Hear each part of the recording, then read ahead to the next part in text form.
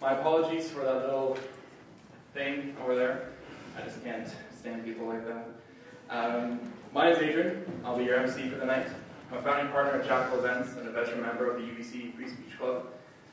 These are the two organizations that have made tonight possible.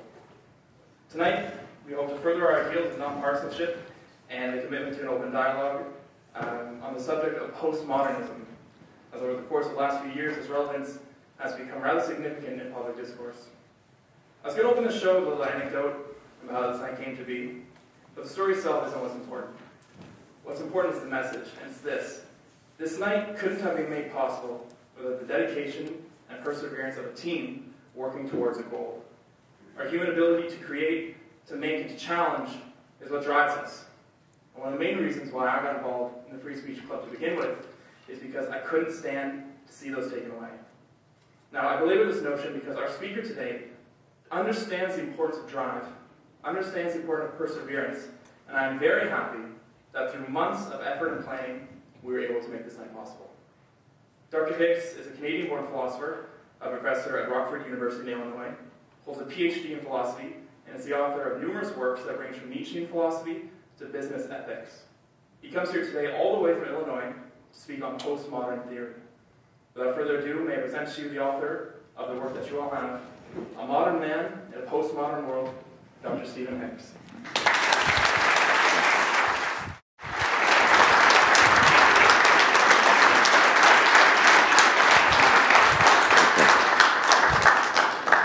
All right, thank you for the invitation and the gracious introduction. Yes, challenging times for free speech, right, obviously. More broadly, challenging times for education. And here we are at a university. Events like we just witnessed are, in some sense, regular, common occurrences.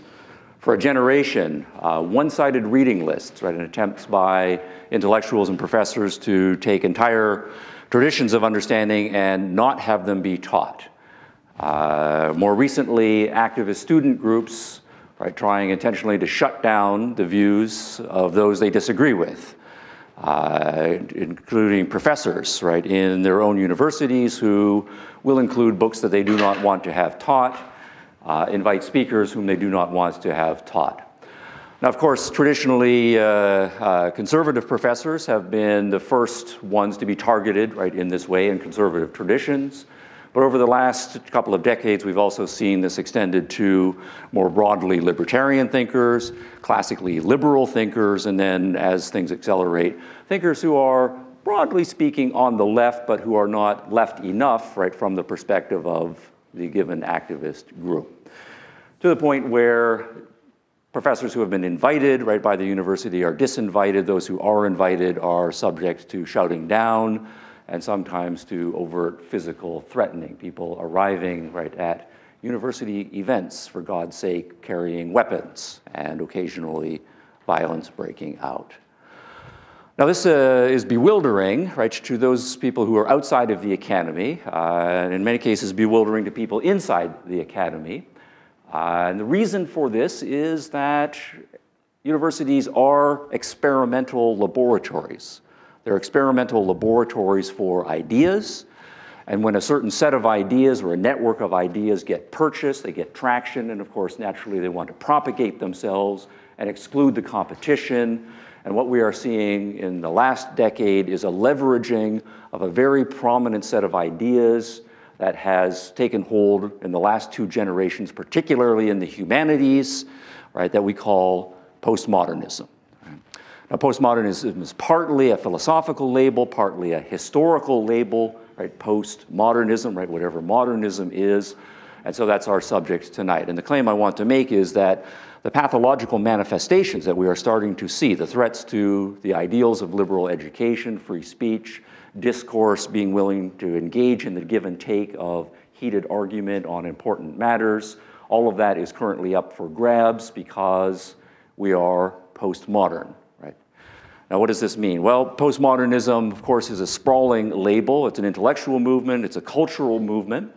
But when we survey the landscape, all of the postmodernists, first tier, second tier, third tier, cite the big guns, right? The big names whom we are supposed to know if we are well-educated people. So the names like Michel Foucault, Richard Rorty, Jacques Derrida, Jean-François Lyotard, right, and others, right, consistently come to the fore as the leading intellectual heavyweights guiding this movement. So I want to start with a sampling of some quotations from leading postmodern thinkers. So here's Michel Foucault on the end of modernity. He starts with a geological, right, metaphor. The deepest strata of Western culture have been exposed. And of course, this is what philosophical individuals do, and intellectuals do. You drill down to the bedrock, right, the basic assumptions, and you think about those. You try to find alternatives. You put them to the test, and the claim is the bedrock, right, of modernity, right, has been exposed and are once more stirring under our feet. So we are in earthquake times, right? The modern world is being subject to fundamental shocks, right, to the system. Richard Rorty, agreeing, saying the postmodern task, right, as he called it, is to figure out what to do, quote, now that both the age of faith, right, so we pause there, the age of faith, right, perhaps 1,000 years of Western history, if we take the Eurocentric or Western perspective right at this point, the decline of Rome, the collapse of Rome, on through Renaissance and Reformation. That was the age of faith in which essentially a religiously based philosophy was dominant intellectually and dominant culturally. But that failed, right? And that's Rory's first point. And the Enlightenment, right, seemed to be beyond recovery. The Enlightenment, right, kind of a capstone intellectual and cultural movement in the modern world. Again, historians will argue, maybe 1600s, but certainly the long 1700s and early 1800s, the age of enlightenment. But the claim is that too, right, has failed. So what has gone on essentially up to Rorty and Foucault's generation, mid to late 20th century, is the entire history, right, intellectual and cultural history, right, of the West, going back to the fall of the Roman Empire. The two dominant paradigms or philosophical outlooks have both been tried and been found wanting. Failure, and now we are casting around what should we do next? And that will be the postmodern task. What will we do next?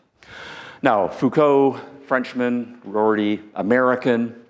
This is an international movement, so here's John Gray, a Brit.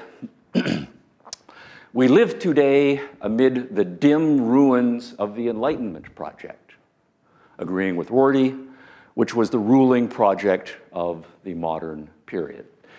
Now, this is a slightly stronger claim. It's not just that the Enlightenment failed as an intellectual movement, right, but rather Enlightenment transformed culture and the institutions that we live in, and those have reached a pathological state, an end state.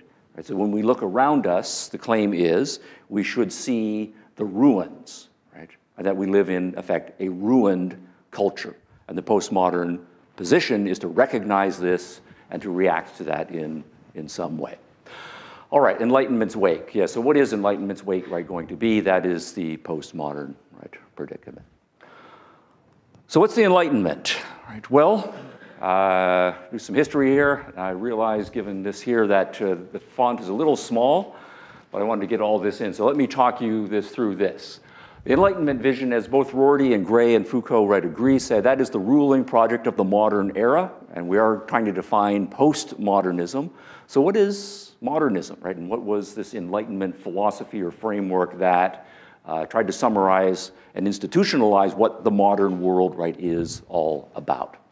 First, a philosophical revolution. I want to go back to the early 1600s, and I've got three names here: Francis Bacon, René Descartes, right, John Locke. So if you take courses in modern intellectual history, and particularly if you study modern philosophy, the transition to modern philosophy is identified with these formative figures. Right? Francis Bacon and John Locke, both Englishmen, René Descartes, Frenchman.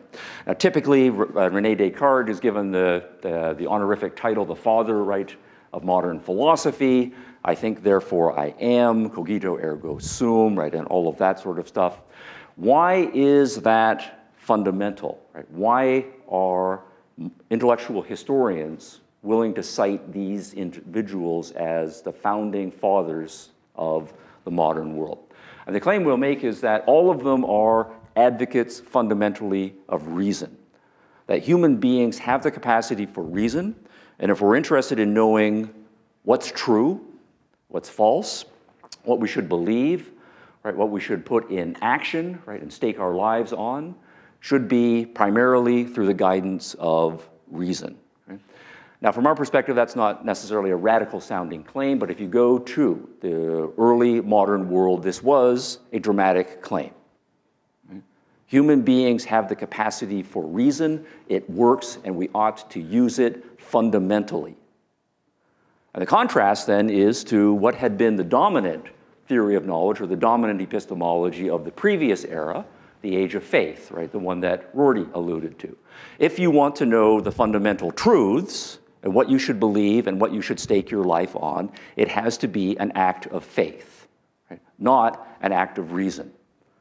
And what are you having faith in? Right? Well, you have a couple of options, and there are widespread theological debates that have dominated for 1,000 years. Do you have faith in the church as the institutional vehicle for the true religion? Right? But what is the church based on? Well, the church is based on a long lineage, right, that goes back to Scripture. And so ultimately, Scripture is your authority, right? And you accept the truth of Scripture on faith. Well, what is this faith in Scripture, right, based on? Why should we accept that? Of course, we ask the standard question, and the claim is, again, a non-rational one, that there are certain prophets who in ancient times were visited directly by God, and or one of God's angels or emissaries, and God spoke directly to those individuals, and they recorded in some way what God said and then passed it on, and those of us who have not had such direct communications from God accept that they got it right on faith.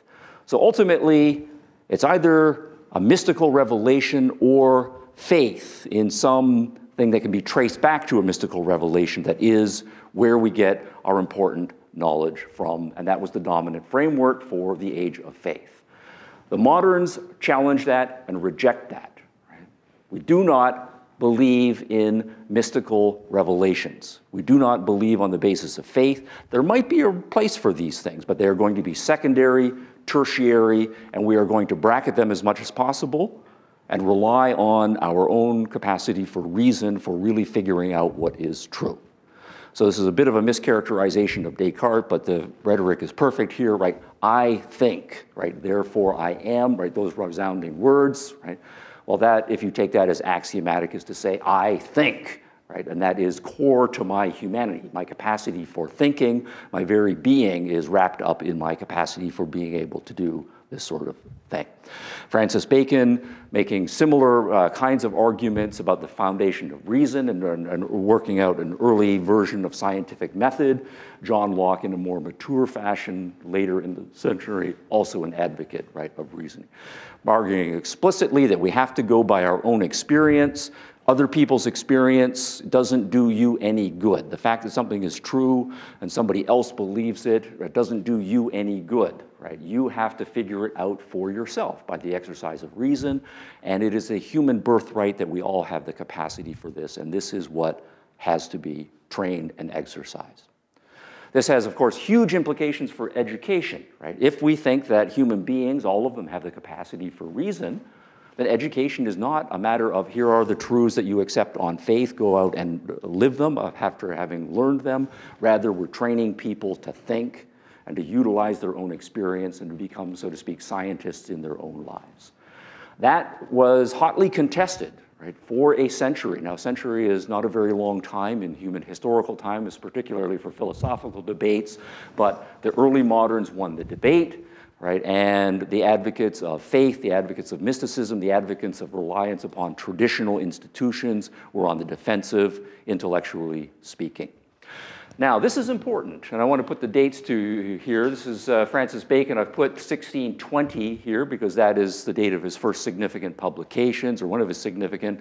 Descartes publishing in the 1640s.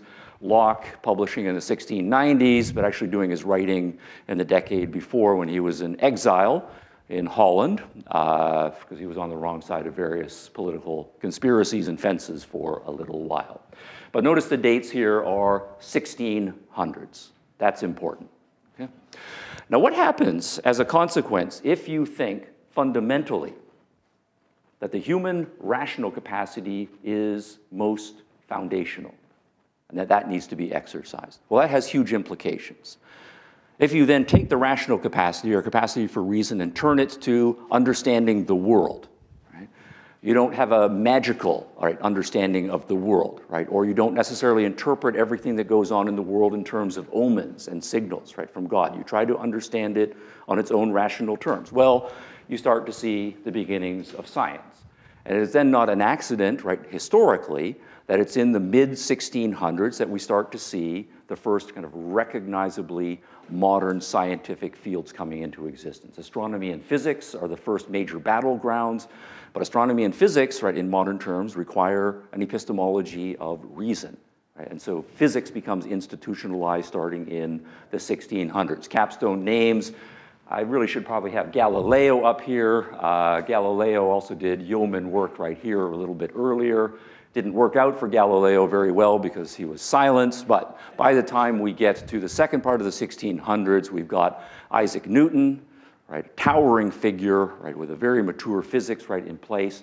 Awesome things being done in mathematics, right, by both Newton and Leibniz and any number of other people. Then it's a matter of generations. By the time we get another 40 or 50 years, you can see chemistry, right, coming online. It's separating itself out from alchemy and magical understandings of how the elements work. And then another 50 years later, biology, right, is coming online. And so by the time we get into the 1700s, we have recognizably the sciences of physics, cosmology, chemistry, biology. All of it supported by an understanding that reason is fundamental, and we are working out what this means for scientific method.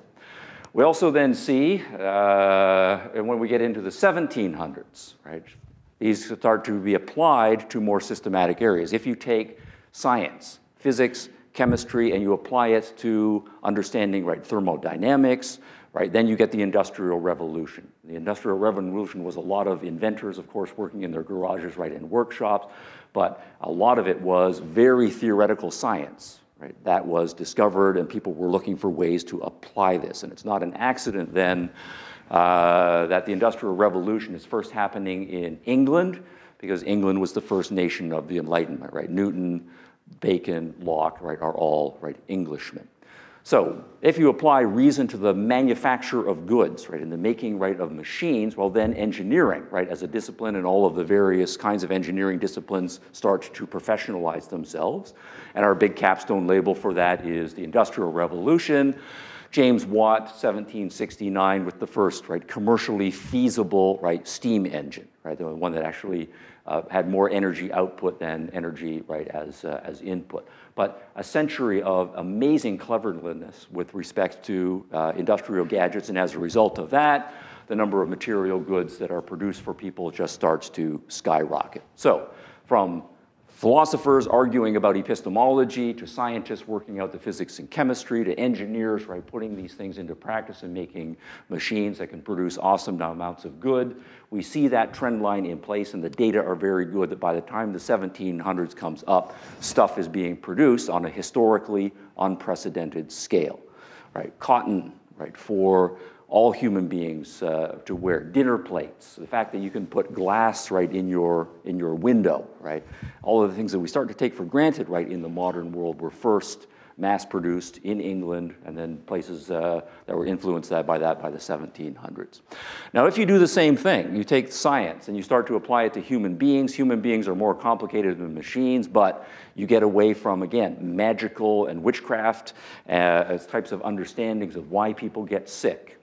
All right, we're not getting sick because God is punishing us, right, for various things, or we're not healthy because God has favored us, right? We are looking for naturalistic, rational, scientific understandings, right, for various things, and you start to see, in the late 1600s and all through the 1700s, a transformation of the medical profession, and putting increasingly on scientific footing.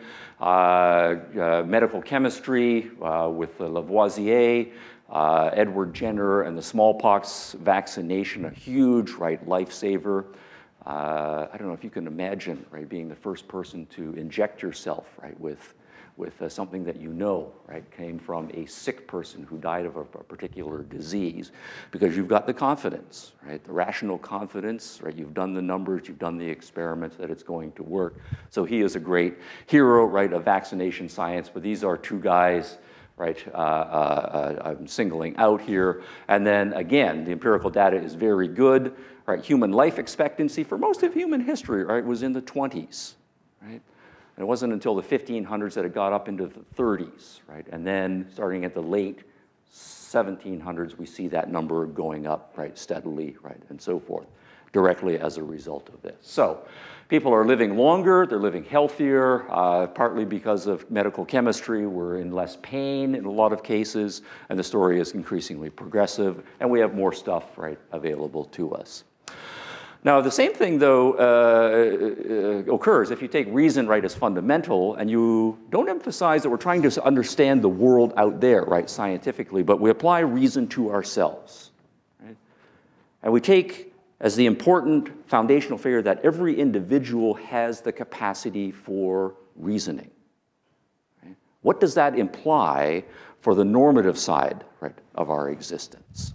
Right?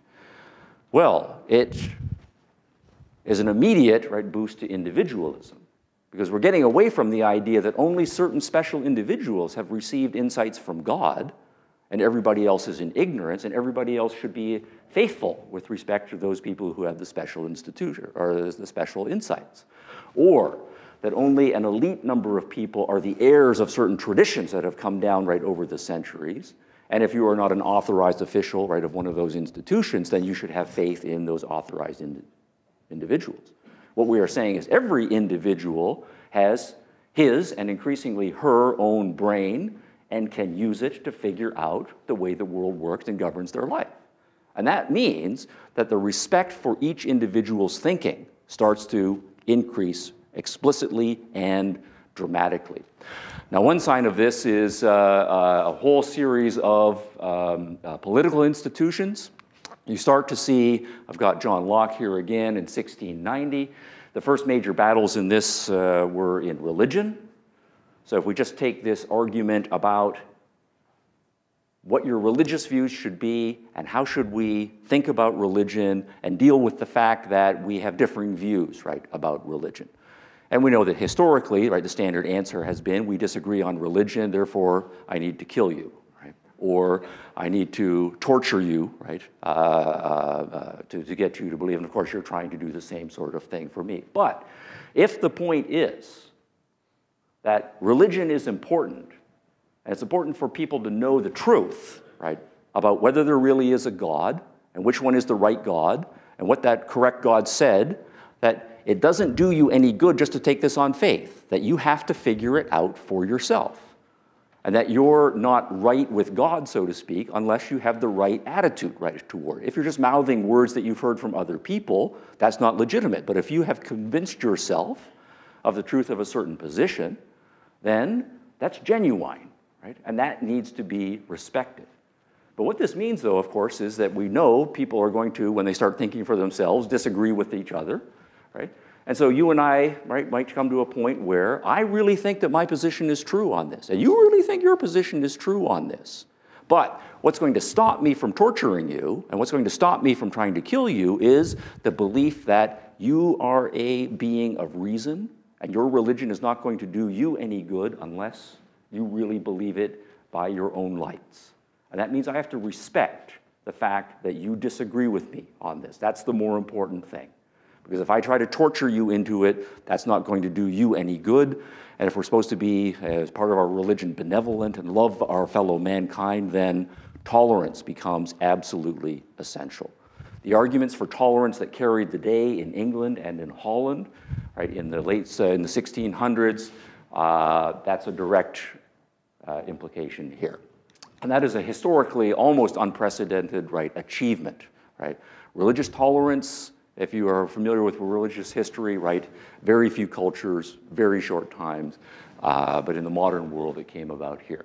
Obviously, this has political implications. If you think that you're going to leave people's religious lives up to themselves as individuals to work it out, well, then what about their political lives? What about their economic lives? It's not a big stretch to say we should also get away from feudalism, right, where we tell people what they can and can't do, with whom they can trade, what prices they can set. We will leave people up to make their own decisions about what they're going to make, whom they're going to trade with, right, and so forth. And so we start to see the institutions of modern capitalism.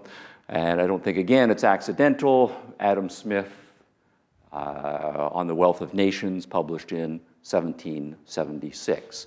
If you make the same applications with respect to politics, well, right, politics, again, right, should not be a matter of, right, elite leadership. Right, politics should be something that every individual has the capacity to do. We want people to participate in the process. We want them to argue, right, about politics. And we want everybody to have a say, everybody to be able to run for office. And at the same time, we want to have protections for each individual to do their own thinking on political matters and so forth. So we have constitutional protections on freedom of speech. So again, it's not accidental that we have a number of liberal revolutions in the classically liberal sense, first in England, then in the United States, right, then in France. All right, so freedom increases, right, wealth increases, material goods, and so forth. And again, the dates are significant because all of these dates are in the latter part of the 1700s. A century and a half transition, that's the Enlightenment. I have an asterisk up here. You'll find this in the book. I don't know if you know when the last witch, this is just a fun little fact here, the last witch, right, was burned to death, right, in England, right? It was in the 1760s, right? And actually, her last name was a witch, and her daughter, who was also apparently a witch, and their last name was Hicks. Right? Okay, so I don't know if there's any family connection, right? But that stands out in some people's minds, right, as significant. But the point is, we stopped doing that anymore, right? We stopped torturing people, right, over, right, religious differences. We take democracy seriously. We take republicanism seriously, right? We take all of these institutions seriously, right? Liberalism in some form, markets, right, engineering, medicine, because we believe in the fruits. And the Enlightenment was the first era, right, in human history that put together this whole package, right? And obviously there are hundreds, right, if not thousands, of very important intellectuals, right, making all kinds of arguments and prevailing, right, in the arguments until you have significant movements, but they do become cultural movements. And then they start to be institutionalized and they become sort of the working machinery, right, or the working cultural fabric, right, of the societies that start to think this way. First England, some extent a little bit later in Scotland, spreading across the Channel to France and many of the Western European states, petering out the further east it goes, right, in Europe, but certainly then transplanted across the ocean to the United States, and then everywhere that the British Empire went, right, the Enlightenment became an intellectual and cultural phenomenon, right, of this era. Now, also a striking thing, we have the language here, right? So we have Jefferson's language, the pursuit of happiness, right? But think about how, again, if you know something about the history here, how rare it has been, the idea that life should be about happiness, right? And that this should be a fundamental birthright, and that we expect that if we give people space, and we have the right kind of society, that most people will be able to put together happy, fulfilling lives. Right? Again, this is a historically unprecedented phenomenon. We kind of take it for granted, right? This idea, sort of just in economic terms, right, that we expect our lives will be better than our parents, and our parents' lives were economically better than the grandparents, and our kids should have it better off, and so forth. That progress, right, again, is historically unprecedented until you get to the middle part of the 1700s. If you ask people, so to speak, how does human history go, right? Are we getting better and better? Of course, the answers were basically three. No.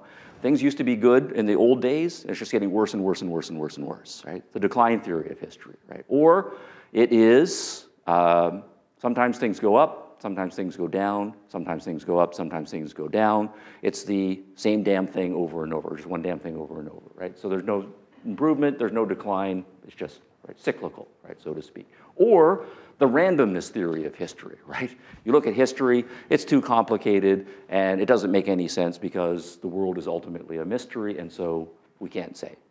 This never happened before the 1700s, the idea that we have finally figured out what has kept people in ignorance and bondage for so long. Right? We have become enlightened. Right? We've got the tools. Right?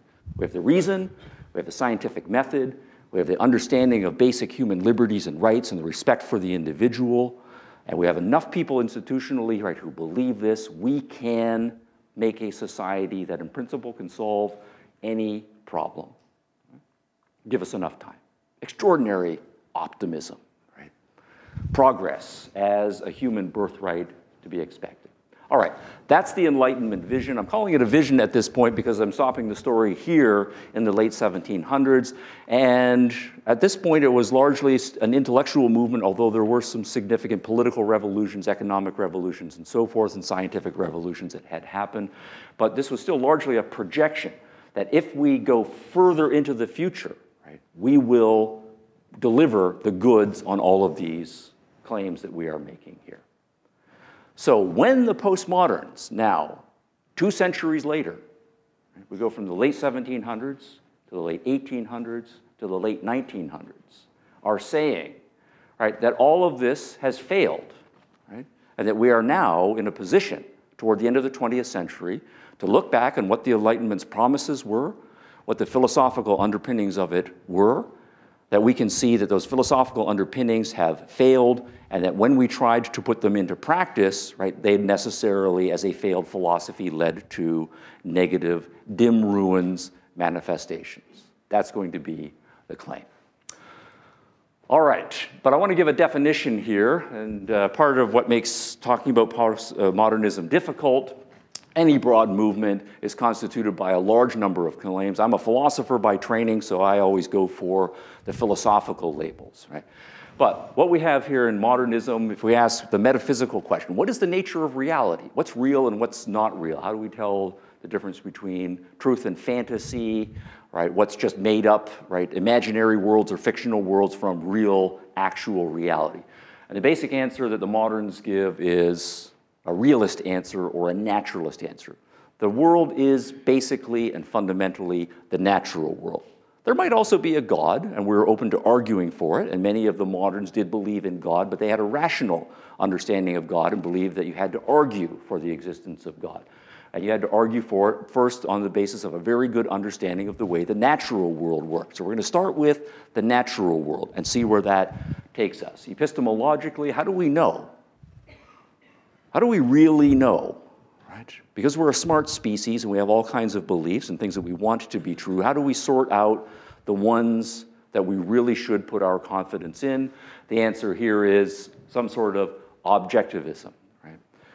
We need to use our experience and reason on the basis of that experience, and of course that's what scientists do in very sophisticated fashion, but all of us in our lives need to practice these traits. Be as objective as we can in our experience, assessing the data, including the negative data, and trying to come up with our best understanding, right, of it.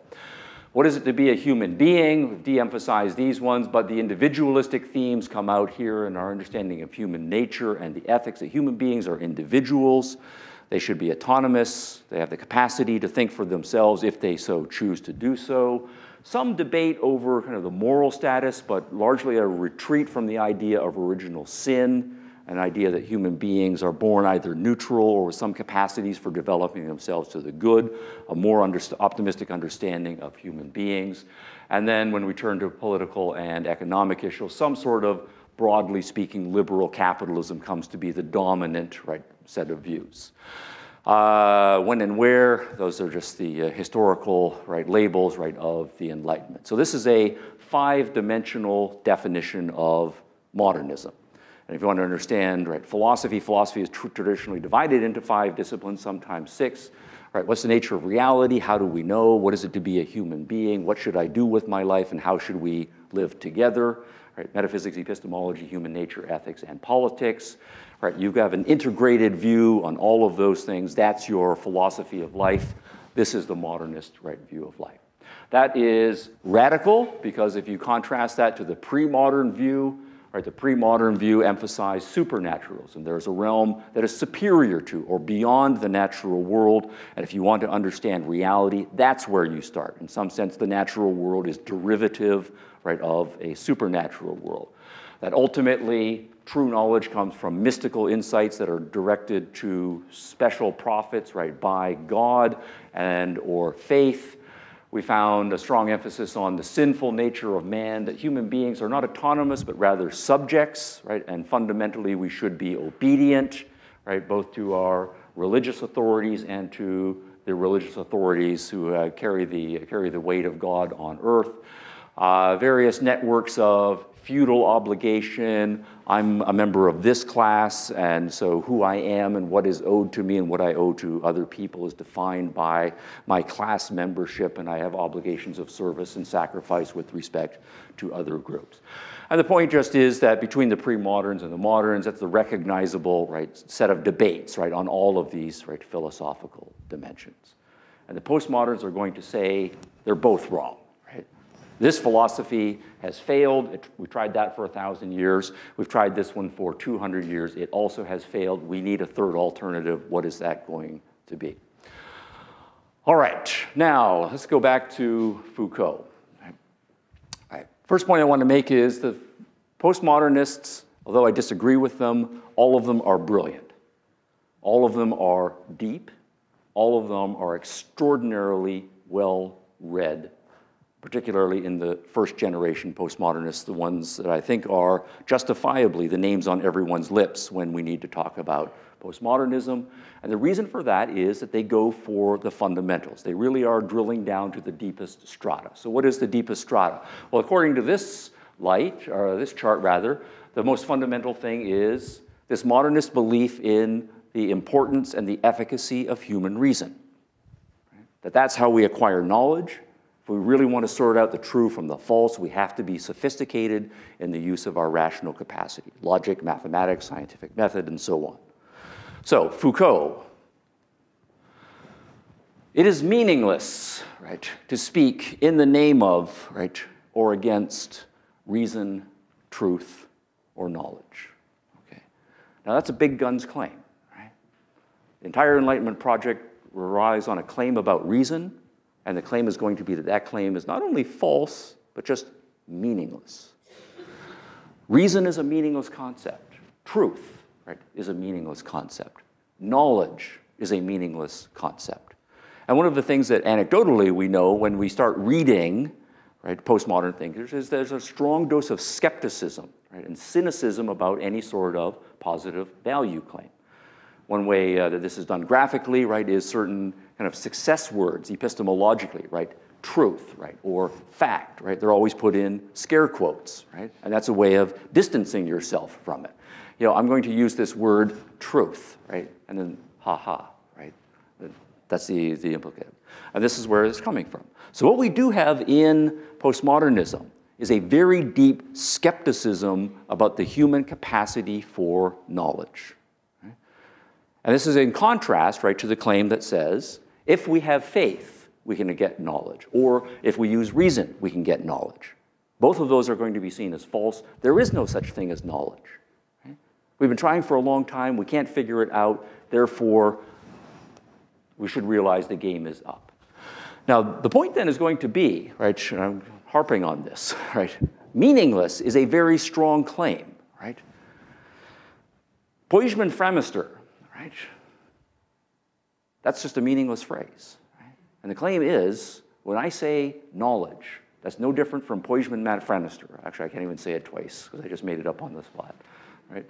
Just a meaningless nonsense phrase. And of course, that's just a breakdown of communication. And if we want to communicate with each other, we shouldn't be using meaningless words and phrases. And so the implication is going to be, whatever we're doing, we're not talking about knowledge. We're not talking about truth. And we should just kind of set those concepts aside. and do something else. Now, what does that mean? Because that's out there. Well, Richard Rorty. Try not to do death by PowerPoint, but this is another important quotation here. The difficulty faced by a philosopher who, like myself, is sympathetic to this suggestion, that is to say, what Foucault just said, that truth, knowledge, etc. are meaningless. As one who thinks of himself as auxiliary to the poet, rather than to the physicist. Pause there.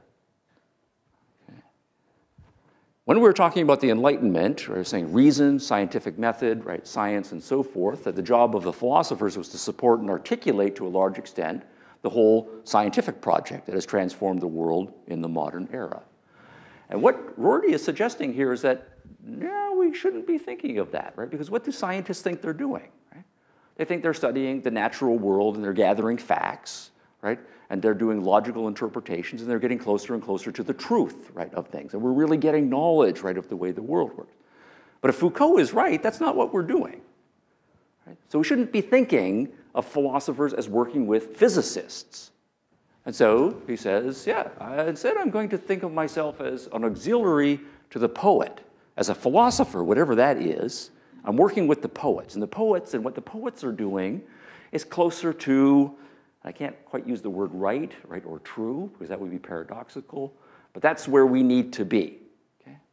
Now, what's the difference between a physicist and a poet? Well, if you put it in philosophical terms, the scientists say, we are trying to be objective. I might really want something to be true. I might be emotionally invested in a theory. But if the facts and the logic and the evidence goes against my theory, I'm going to have to set aside my feelings and what I want to be true because I'm committed to objectivity. But if you're a poet, what is your mode of operation? Well, you just make whatever you feel up. To put it crudely, you can make shit up. And that's fine. Because when you are doing poetry, you're expressing not necessarily a rational theoretical understanding of the world, but your subjective reaction to your circumstances, and the world, and you're putting it out there. And when I put my poem out there, your response to it is not, is this true, and does this meet the canons of scientific method? But rather, your reaction is, does this push my emotional buttons in the right way and make me think and imagine things that I want to think and imagine? And so what Rorty is suggesting is if we then set aside, as we think we must, the Enlightenment project, that means we are setting aside objectivity, that physics project, and instead we are enshrining subjectivity. And the poets are the most human realization of human subjectivity. Now, that's kind of paradoxical, because it sounds like we're saying the right way to think about the human condition is this way. But how can I talk about the right way without using the words truth, I can't say that I know this, And that's what he goes on to say, and this is the predicament, that we are in. I have to do this without avoiding, or hinting, rather, that my suggestion somehow gets things right, that my philosophy corresponds to the way things really are, because as a skeptic, I can't know, what things really are. All right. So we're going in this way, and we're using language to suggest some new territory, but we're aware of these pitfalls. Okay.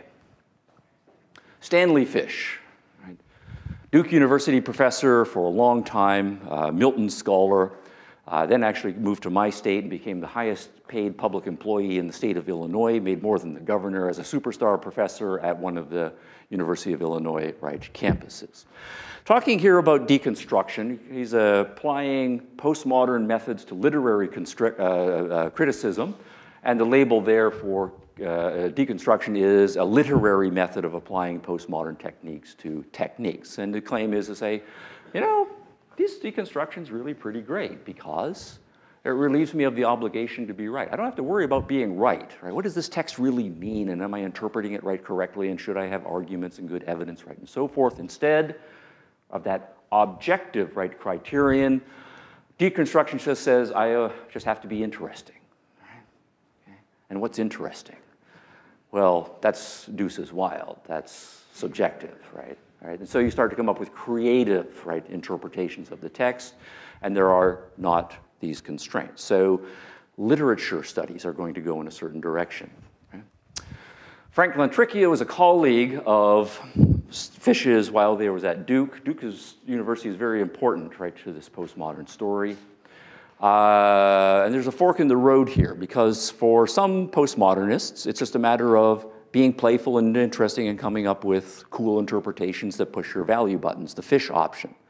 But we also know that postmodernism has an agenda, right? There is a politics, right, at work, and this is what Lantricchia is going to argue here. He says, postmodernism, and this is now old news, seeks not to find the foundation and the conditions of truth. All right. So we're not interested in about the conditions of truth, right? That's what Foucault told us we don't do anymore. Rorty, right, agrees. Well, if we're not about truth, then what are we about? We are about exercising power for the purpose of social change. Okay? Truth is out, power is in. And then he immediately applies this to the education, because he's a professor, he has students, right, coming in on a regular basis. What should I be doing, right, as a professor? Well, the entire ideal of liberal arts education, right, is based on the Enlightenment vision. Every human being, including these young people who come into my classes, have the capacity for reasoning. And I have to expose them to the facts, lots of different experiences, and have lots of debates and discussions, right, among the students and with me about the different ways we might interpret, right, all of these facts and data. And we're going to put our interpretations up against the really smart people who've written the books that everybody, right, the other smart people think that we should read. And the idea is we are training the individual human being's capacity for thinking, for digesting their experience, for being open to new experience, to debate, changing their mind on all of the rhetoric and argument and so forth. That's what your job is as a professor, because that's what you think is the best way students can become truth seekers themselves and really come up with the kind of knowledge that they can rely on in their lives. But if all of that is out, what's left is power. My job as a professor, as he goes on to say, is to, quote, help students spot, confront, and work against the political horrors of one's time. So John Gray is right. We do live in the dim ruins of the enlightened world. It's all crap right out there. My job as a professor is to train activists. And I use my power to do that. Recasting, right, of education on postmodern lines. Andrea Dworkin, right? It's not generic. We know that postmodernism comes in sub-brands, right? There are racial versions, there are feminist versions, there are environmentalist versions, there are ethnic versions, there are religiously based versions, right, and so forth. The Enlightenment said, right, every individual matters. All human beings should, right, be free to explore their own lives intellectually, politically, economically, and people should have certain rights and so forth. And so we strive for the extension of those liberties to all human beings. Everybody should ultimately be equal, and then we'll be, right, peaceful and progressive. Dworkin, right, in her postmodern phase, right, in a book called Intercourse. You don't want to read it, really, despite the sexy title. Right. Can you see the words at the back? Because I'm kind of a delicate person. Okay, I'll just say it, right? The normal fuck, right, by a normal man is taken to be an act of invasion and ownership undertaken in a mode of predation. So all this talk about, right, equal liberty and rights and human dignity, right, and extending the franchise and education opportunities, that's all a fraud. Right? And the reality is, right, men have their power agenda. Right? Women, of course, have their own power agenda, but there's unequal power, and that's the bottom line, and that carries into the bedroom. And to me, the most important word here from the Dworkin passage is the word normal, right? So it's not just that rapists are a minority of weirdos, right, among us, right, whom we need to deal with. This is what she takes to be the human condition in male-female relations. So that Enlightenment promise is, again, a fraud. We can extend this to international relations, right? We're not exporting democracy and markets and peace and prosperity for all when we are taking the Enlightenment vision and spreading it around the world and encouraging people to trade with us. Instead, we have a darker vision. Again, strong nations versus weak nations, and we all have this rhetoric about trying to get along with each other, but really it's a matter of the strong nations, like the United States, imposing their agenda in various sneaky forms on all of the weaker nations in the world. And so really, the weaker nations of the world are always, right, the victims. Now, this is a reflection by Lyotard, Jean-Francois Lyotard, about the first Gulf War in the 1990s, about Saddam Hussein. So what do you think about Saddam Hussein? Probably you've heard from this postmodern perspective, the CIA propaganda version, right, that he was a brutal dictator, right, who did bad things to his people, right, et cetera, et cetera. The truth is, oh, sorry, I can't say truth. The something or other is, right, that Saddam Hussein is a product of Western departments of state and big companies, right? The powerful corporations and the powerful nations, just as Hitler, Mussolini, and Franco were born of the peace imposed on their countries by the victors. Hitler was a victim. Mussolini was a victim. Right? Franco, a victim. Right? They were bad guys. That's fine. Right? But they weren't like homegrown, making their own problems and becoming evil. They are a symptom of the real badness, right, which is in the Western rich capitalist nations that have this rhetoric, right, about so forth. The Iraqi dictatorship proceeds, as do the others, from the transfer of aporias, right? That's a Greek word. If you're an academic, you have to throw a few of those in. It just means problems in the capitalist system to the vanquished, less developed, or simply less resistant countries. So what we have here is the Marxist-Leninist theory of the exportation imperialistically of problems from the rich countries to the poorer countries. And that was a hint, but Derrida, right, makes it explicit, quotation, deconstruction. He's the big name in literary deconstruction. But here, he says, why is he a deconstructionist? And of course, there are philosophical issues, but he says deconstruction never had any meaning or interest, at least in my eyes, than as a radicalization. That is to say, within the tradition of a certain Marxism, right, in the spirit, right, of Marxism. So Marx is important here, not the literal Marx, but some sort of Marxism, right, spirit sort of thing. And so the various kinds of neo-Marxism are going to be an important part of the story here. Now, the point of all of these selection of quotes is to set up, right, for then the same chart, but now we fill it in the way the postmoderns will do, right? Metaphysics, what is real? What is the nature of reality? The postmodern answer is going to be that that's a pointless question, that's a meaningless question. And in philosophy, we just call that position anti-realism. So we're not going to try to debate whether God really is real the way religious philosophy wants to do, or whether natural world is the only reality the way the more scientific-minded. Both of them are making claims that they can figure out the way reality really is. The postmoderns are skeptical and to say we're just going to dispense with metaphysics as a discipline. We're anti-realist in point. How do we know? Well, the answer is going to be that we are subjectivists, right? But rather that we are socially, right, subjective. And that ties into a kind of social determinism. Language matters a lot. And the argument that often is the most prominent one is that we're born into certain linguistic groups. We learn a certain language at our mother's and our father's knee. But built into those languages a certain set of assumptions and ways of framing the world. And those get deeply baked into our understanding of the world. And we can't think outside of them. And so we are all prisoners of our linguistic groups and the various social things that come out of that. The groups, of course, different languages, different ways of thinking about each other, and we can't think past it, mean that those groups are going to be in conflict with each other. There's not going to be any rational way, logical way, discourse way of getting past our different understandings of the way the world works, so we're going to have group conflict. And I need to make good on this a little bit later in the talk here, but there's going to be a strong theme of egalitarianism. Right, equality of some sort is going to be the trumping value, right? But it's going to be a group equality that is the trumping value, and some kind of socialism. And again, those are fighting words, but I will make good on them. And that's where we are now. And if you put all of the charts together, that is a set of different answers to either the pre-modern or the modern chart. So we have pre-modern, modern, and postmodern, 5 philosophical issues, completely different packagings for each of them. Okay, now,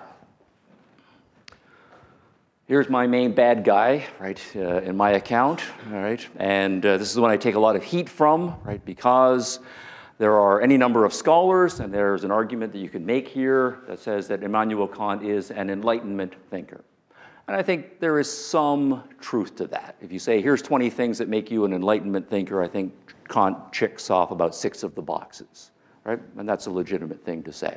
But in my judgment, Kant is the first of the counter-Enlightenment thinkers. And he was doing his main writing in the 1780s. Critique of Pure Reason is his most famous work and the most important work in my view. Published first edition in 1781. And I will just give you a quick thumbnail of why I see him as the beginning of the turn, from an Enlightenment to a counter-Enlightenment.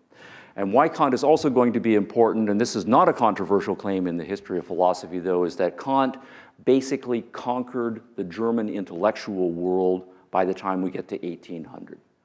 And much of the story of German philosophy since then is the story of neo-Kantianism and reactions to Kant. Kant, as much as I will disagree with him, you have to say he is the most important philosopher of the last 200 and maybe 20 years or so. Now, just to telegraph a few things there in the preface, one of the things, the book is called The Critique of Pure Reason, right? So it's a critique of reason, right? And a critique of pure, right, reason. So there's some technical terminology built into there. But Kant, in his preface, says that his agenda is to say that Enlightenment philosophers are making all of these very grand, if not grandiose, claims for the power of reason. And my job is to put limits to it. To say there's only certain things that you can reason your way up to. Beyond that, there are limits, and those limits are quite severe, right, in the Kantian corpus. All right, so what we have then is a philosopher who is shifting away from how can reason solve all of our problems to saying, no, here are some limits to reason. And part of his motivation is to say that he, like many of the religious thinkers, right, of the era, are very worried about this trend line, right? Science is coming along, and it's increasingly naturalistic, and the scientists are coming up with all these explanations for things that really are in conflict with a lot of traditional religion. And so do I go with my scientific mind, or do I go with my religious heart? And that's a big, huge, right, gut-wrenching dilemma, right, for so many people right at the time. And it seems like the choice is, if you follow the trend line, right, science is increasing, religion is declining, that if we go along, then religion is just going to be out of human affairs. So we need to put limits to what reason can do, as Kant puts it, to make room for faith, right? If we say reason is limited here, then beyond that, faith will have a safety zone, and we will continue to be able to articulate faith. And if you emphasize that point, that is not an Enlightenment point, right? But it is central to Kant's argument. Kant labels himself a Copernican revolutionary philosopher, right? He says his philosophy amounts to a Copernican revolution. Copernicus was the first in the modern world to suggest that the sun was at the center of the system and not the earth, right? So we now have a solar system, right, instead of a geocentric system. And if you think of the cosmos as the earth at the center, we're at the center of God's plan for the world and everything revolves around us, well, that's got some pregnant metaphysical implications and value implications. If you think, by contrast, that we are just kind of a putsy planet 93 million miles away from the center of the action, the sun is at the center, and we're just whizzing around in largely empty space, that also has some kind of cosmological metaphysical implications. So that shift from geocentric to solar-centric, right? Absolutely important, and what Kant is saying is that's exactly what he's doing philosophically. Philosophy, up to his point, had assumed, as he said, that we are concerned with objective reality, that there's a reality out there, and that our job as philosophers is to get it right.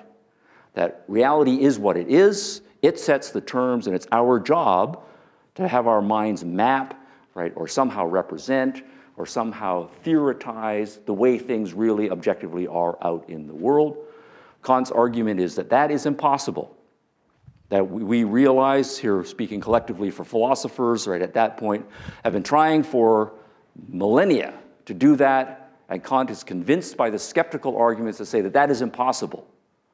There is no way for us to be objective about what is out there, and so what we need to do is a Copernican shift and recast everything on subjective terms. So it's a deep transition from a commitment to objectivity to subjectivity. When you do that, you're in different philosophical territory. And what's going to then happen over the course of the next centuries is the implications of that get played out increasingly over the generations. Now, one thing I would mention here, I don't know if you've read all the way through the Critique of Pure Reason. It's a big book. Kant is not noted for his stylism, but there is a very important section at the end, or toward the end, of the Critique of Pure Reason called the Antinomies of Reason that Kant uses as kind of a capstone set of arguments about why he thinks we have to abandon the idea that we can know reality, that we can be objective in any fundamental way. And they're called the Antinomies of Reason. And what he does is say, if you take four big issues in the history of philosophy, of course, one of them, is there really a God or not? And Kant says, absolutely, you can prove, beyond a shadow of a doubt, that there is a God and that he must exist. But you can also absolutely, beyond the shadow of a doubt, come up with a completely convincing argument that proves that there are no gods. Is the soul immortal? Well, you can prove that the soul is immortal, but you can also prove that the soul isn't. Do we have free will, or is everything determined? You can prove both of them. Right? Did the universe have a beginning in space and time? Well, yes and no. Okay. And as far as logic and reason, right, and the validity of arguments go, Kant is convinced that arguments on both of these sides are completely legitimate. And the conclusion that he draws from that then is to say, if this tool of reason can reach contradictory conclusions on the same issue, that shows that reason is out of its depth when it's trying to grapple with these deep metaphysical issues, so we just have to stop being metaphysical about those issues. All right. Now that's my 5-minute summary for why Kant is important, okay? And I take a lot of heat on this, right, justifiably so, because there are good arguments to be made that Kant is pro-reason, right, in some respects, but this is an important turning point according to my argument. Now what I want to do is just point out some dates here. Kant died in 1804. All right. So what's that, 214 years ago now? All right. So I want to jump. Just kind of a long generation, just to give you a whiff of what has happened in the history of philosophy after Kant, because Kant, everybody has to know Kant and react to Kant since Kant's philosophy. Let's jump to 1843, Kierkegaard, right? If you're interested in existentialism and certain forms of Protestant theology, Kierkegaard, you have to grapple with him, another giant, right, in the pantheon. 40 years later, but what we have is an explicit irrationalism by the time we get to Kierkegaard's chapter. If you want to believe the things that are genuinely meaningful in your life and are going to give you significance, you have to make a leap, as he puts it here, into the absurd. Because the things that really give us meaning in life, right? We can't make sense of them rationally, but we really want to believe them and feel that we need to, so we need to do a leap of faith. Unfortunately, we've got all of these pro-reason philosophers who say we have to be rational, right, and so forth. And so what we need to do then is crucify reason, right? Go on the attack against reason. So we're very deeply anti-enlightenment, right, in this school 40 years later. All right, that's 1840s. Another 40 years, it's not perfect math, what's that, 43 years, right? Nietzsche, right? Astoundingly important philosopher for the last 100 years, writing how pitiful, how shadowy and fleeting, how aimless and capricious the human intellect is. Right? So, anti-rationalism, right, with a vengeance, right? 80 years later. Jumping another 40 years, Martin Heidegger. Whether you love him or hate him, right? The man was a screaming Nazi after all, right? So I'm going to be a little bit prejudiced, but brilliant, brilliant philosopher, right? Even though I disagree, again, fundamentally with him, he's on my top 3 list of most important philosophers of the 20th century. most philosophers, right, will agree with this. And again, he's talking about here we're trying to do some metaphysics and reason our way to certain conclusions, and we just keep reaching these contradictions. And here's this contradiction that has nagged philosophers for a huge amount of time. And Heidegger's reaction to that then is to say, if this contradiction breaks the sovereignty of reason, then the fate of the rule of logic is also decided. Logic disintegrates in the vortex of a more original questioning. So some issues that we want to grapple with, right, somehow logic gets in the way, reason can't wrap its mind around it, so we need to set aside logic, set aside reason, and find some other way to get to that. And the point just is that there's now a long irrationalist tradition of philosophy, very powerful and very prominent, right, after Kant, and by now we are getting into the 20th century. All right. Those are all what we call continental philosophers. These guys are also continental, but they are of a different school that is typically seen as a pro-reason, pro-science school, and things have been going on in post-Enlightenment philosophy also in the 1800s and as we got into the 20th century. But many of the pro-science philosophers are also reaching skeptical, dead-end kinds of conclusions. So I'll just give you some names here. Moritz Schlick, leading logical positivist thinker, reaching conclusions about language, right? Language is not a tool that we use objectively to try to come to understand the world. The rules of language are in principle arbitrary, right? So language is an arbitrary, subjective vehicle that we use. Logic, the scientists are all about logic, right? And logical proof, right? And building mathematics on logical foundations, right? And so forth. Logic, according to Ludwig Wittgenstein, all the propositions of logic say the same thing, right? That is nothing. Logic does not tell us anything, right? A.J. Ayer, the principles of logic and mathematics are true universally. Okay, fine. That sounds very nice, right, if we're interested in science and coming to understand the world. We want universal truth. But why are the principles of logic and mathematics true universally? Well, because we never allow them to be anything else. It's a decisional thing. We just allow them to be true. It's not that they are true and we have discovered them. It's a subjectivism that is being reached at this point here. And the point then is logic, language, mathematics, either empty or subjective. And these are the deep truths that leading philosophers are reaching again now by the first decades of the 20th century. Some more, right? Rudolf Carnap, metaphysics, and value theory. So metaphysics and ethics, two of the big concerns. What's the nature of reality? What is it to live a good life? The traditional philosophy concerns. Well, metaphysics, including all value and normative theory, logical analysis yields the negative result that the alleged statements in this domain are entirely meaningless. Right? Metaphysics is entirely meaningless. Ethics, entirely meaningless. And if it's meaningless, then it's pointless to try to do those things. We should just set them aside. Brian Medlin is now pretty generally accepted, and I think this is, as a survey truth, true by professional philosophers that ultimate ethical principles must be arbitrary. That's 1957, published in one of the leading respected journals, right, of philosophy. And I want to cite the 1950s because this is important, right, as a decade. Right? That by the time we get to the 1950s, just the philosophers are the ones that you would read if you take history of philosophy courses and you become a serious philosopher, or you're just a philosophically minded person who wants to know what's going on. All of them are reaching skeptical, empty, nihilistic conclusions about the nature of philosophy. So, Lyotard, Foucault, Derrida, Rorty, the biographical data becomes important. Brilliant guys. They go to school. Born in 1924, 26, 30, 31. Okay? By the time they get into their 20s and early 30s, which is by the time most people get their doctorates, if they're going to get a doctorate, Lyotard gets his in 58, Foucault a little earlier in 51, Derrida in 55, Rorty in 56.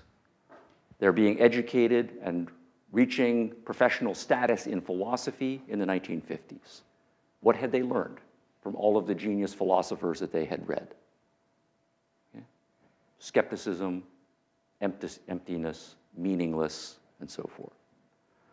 And the point is going to be that the reason why these guys are cited justifiably as the leading postmodernists is that they are the ones who best recognized where philosophy was in the 1950s and the 1960s and decided what to do about it, what the next steps were going to be. They were the ones who reacted to the failure of philosophy in the middle part of the 20th century and came up with the alternative. And what's the alternative? So this is my first thesis. I'm going to say, and we've talked a lot about knowledge, right, truth, meaningless, right, and so forth. This claim here is that Kantian epistemology is the ground root, but as things get worked out over the course of the next century and a half, by the time we get to the middle part of the 20th century, postmodern philosophical foundations have been laid. And I've just got this interesting quote from Nietzsche, right, who's kind of on the same page here.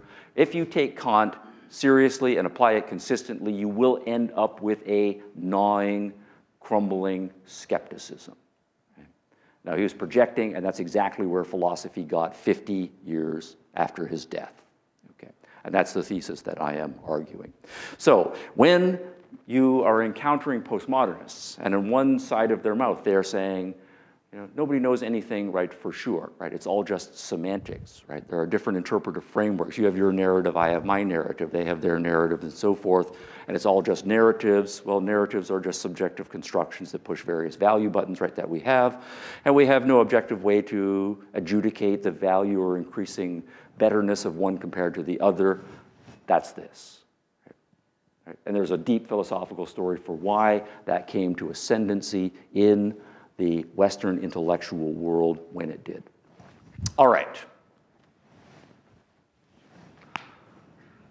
I think that's a good argument, partly because I made it up myself. And I know there's a lot of good counter-arguments, right, that can be made about that. And we were just flying over the territory at 40,000 feet, so to speak. But there's a thesis there. But I do think this argument I've made so far has a problem. Any guesses? It's false. It's not complete. Okay. The problem is going to be politics. Right? And I haven't said much about politics. Right? But we also know when we talk with postmodernism that there is a politics at work there as well. Right? So that has to be integrated into the story, right, as well. So the angry young man, right? This is not just, you know, your theory of concept formation and linguistic semantics needs some adjustment, Hicks, right? It's something more significant, right, going on, and we know that politics gets people juiced up. So we have to talk about politics, right, a little bit here. Now, suppose, though, that we believed, this thesis was true, right? That really what postmodernism is about is some really deep people thinking about knowledge and truth and epistemology and metaphysics, and reaching some really skeptical conclusions. Yeah, I guess nobody really does know anything. Maybe it is all just subjective, right? Maybe we all just do make up things that push our own value buttons and so forth. Or we're just culturally determined by the groups. Well, maybe that's true, so maybe I'll just be a skeptic, okay, about everything, right? And that then means that I and everybody else, when we believe things, we're really just making arbitrary, subjective commitments to this, that, or the other thing, whatever we want, right? Because that's what subjectivism is all about, bottom line, right? Suppose that's true. Right? What would that mean for politics? All right, so there's what, maybe 150, a couple hundred people here, right? So suppose we all did a lot of philosophy and all of us, right, came to be screaming subjectivists, right? All right, that's a bit flip. Really strongly believing that there is no truth, that everything is just subjective, right, whatever, and so forth. And so all of us then are making our decisions about what we're going to believe in the value parts of our lives, and we're going to include that some political views, right? So we're all going to make arbitrary, subjective commitments to a certain way of thinking about the world politically. And so we all do that. And then we do the survey. Okay? So we just go around the room and say, okay, what politics did you subjectively commit to, right? And he says, well, I don't know. He's a big strapping guy. He says, I want to be the king, right? I'm into monarchy, and I think looking around, I have a pretty good chance that I could pull it off, okay? Form a few strategic alliances, right, and so forth, okay? He says, and I don't know, you seem like a very sweet, right, person. You say, I don't know, I think everybody should be nice and get along and share everything, right, with everybody. So she doesn't like monarchy, but she's going to commit, right? And somebody says, no, I think people should have freedom and rights are absolute, right? And other people are going to be fascists and, right? I think I like the idea of, I don't know, let's all go back to the land and live in tribes, right, peacefully in harmony with nature. So some kind of tribalism, right, and so on. Okay. So we're all just doing our subjective fantasizing. How many different politics will we come up with, right, in this room, right? I don't know, right? If there's 160 people, then maybe 165, right? Because 5 people, right, are indecisive and change their mind, right, and so forth. And that's fine, because everything is subjective anyway, right? Okay, good. So what we would expect then, and this is the more serious hypothesis, is if everything was just about people reaching skeptical, relativistic conclusions about knowledge and truth, that when they turn to value issues and political issues, they would be all over the map politically. You would have people making subjective leaps into all kinds of normative programs and political programs. But, and this is the problem, when you look at the postmodernists, they are not all over the map politically. However you define the political spectrum, far whatever right over here to far whatever right over here, right? If everything was subjective and random, then we would expect a random distribution on the spectrum. But what we find is that all of the postmodernists in the first 2 generations, without exception, now, don't take it on faith for me, but I can give you the list and you can do your own homework. You take the top 10 leading postmodernists, and they are all here on the political spectrum. You take the top 20, the top 50, the top 100, the top 200 most cited people in the literature. They are all at the very far left end of the political spectrum. And that's not an accident, right? That's not a random distribution. So that's the problem. Why is it, then, that we find a very powerful contingent of thinkers who subscribe to far-left politics now adopting postmodern, skeptical, relativistic, subjectivistic epistemology? What's going on there? All right. Go back to biography. There's the big 4. I'm using them as representative. Lyotard. If you add his politics, by the time he's in the 50s, right, he's a young man, and like most young people, we get into politics and we get passionate, right, about our politics. He committed to far-left version of neo-Marxist politics. Foucault joined the French Communist Party, was with them for a few years, broke with them, but then in the 60s became a kind of Maoist, right, another kind of communism. Jacques Derrida, politics, did not join the French Communist Party, almost, right? But he did hang around in those circles, publish in those journals, and as we saw in the quotation earlier, said his entire agenda was in a certain spirit of Marxism. Richard Rorty is an American. These 3 are French. Right? Communist Party, never that strong, right, in the United States, right, for various reasons, but on the American political landscape, Rorty is a strong social democrat and about as far left as you can go on the American political landscape. And the same thing holds for Stanley Fish and the others as you go through the list, all on the very far left part of the spectrum. So what we then have is a number of individuals, very smart, committed to far left politics, but in the 1950s in a very skeptical philosophical world. Now, the politics matters in another way because, all right, here's Uncle Carl. I swear to you this, my introductory microeconomics professor looked exactly like that guy. And it was really disconcerting because I was reading a lot of Marx right at the time. This guy was actually kind of conservative, right? And so it was a little cognitive dissonance here. So what does far left, especially Marxist philosophy, mean? Of course, lots of things that we said, so I'm just going to give you a thumbnail thing here, but here's a few things. 4 claims of classical socialism, Marxist version. Right? 2 of them are going to be moral claims. If you compare capitalism to socialism, which one is morally superior and which one is morally inferior? Right, so there's the moral agenda. And Marx, as we know, right, thought economics was the mother science, the foundation, right, of everything that is built upon it. Foundational economic claims about the economic productivity of capitalism compared to socialism. And this is worked out by Marx and his colleague Engels primarily and others in the middle part of the 1800s. Right? Communist Manifesto was published in 1848. Right? So hold that date in your mind. So first, the moral claims. Capitalism is exploitative. You have rich people, you have poor people. The rich people have the power. They use their power to keep the poor people down and to extract, right, wealth from them. It's competitive, it's imperialistic, and so the capitalist profit motive brings out the worst in people, and it's a dog-eat-dog struggle, right, and so forth. Socialism then is moral because it rejects the impetus of capitalism, the competition, the class society basis. Instead, it's committed to humanity, it's committed to peace, everybody is going to share, and we're going to try to keep people equal. All right, so, moral claim. Capitalism seems to be doing all right and is more productive than feudalism was, right? But ultimately, it's going to be less productive than socialism, the Marxists, right, are claiming.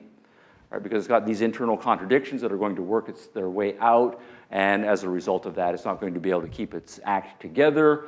The poor get poorer, the rich get richer. This causes internal conflict right within the advanced capitalist societies, and the whole thing then will collapse in revolution. Socialist economies, by contrast, they will be more prosperous because people are going to be working with each other instead of against each other. And at least in the early stages, we're going to have a dictatorship of the proletariat, but the dictatorship will be wise, benevolent leaders who are able to assess the economy as a whole and make proper allocations of resources and distribute things right appropriately. And so we will be much more right productive. So a pair of moral claims and a pair of economic claims. Classical Marxist socialism. Now, the other thing I want to add to this is that Marxism labels itself as scientific socialism. Right? So socialism, but we're not just abstract dreamers. We are socialists who think. We have studied the way the world works. The iron laws of economics, right, are going to work out. Human nature, we have the right theory of it. This theory yields definite predictions about the way the world is going to go, and we are going to stand on those predictions. We are scientific about this. Right? This is not utopia. It's reality. So,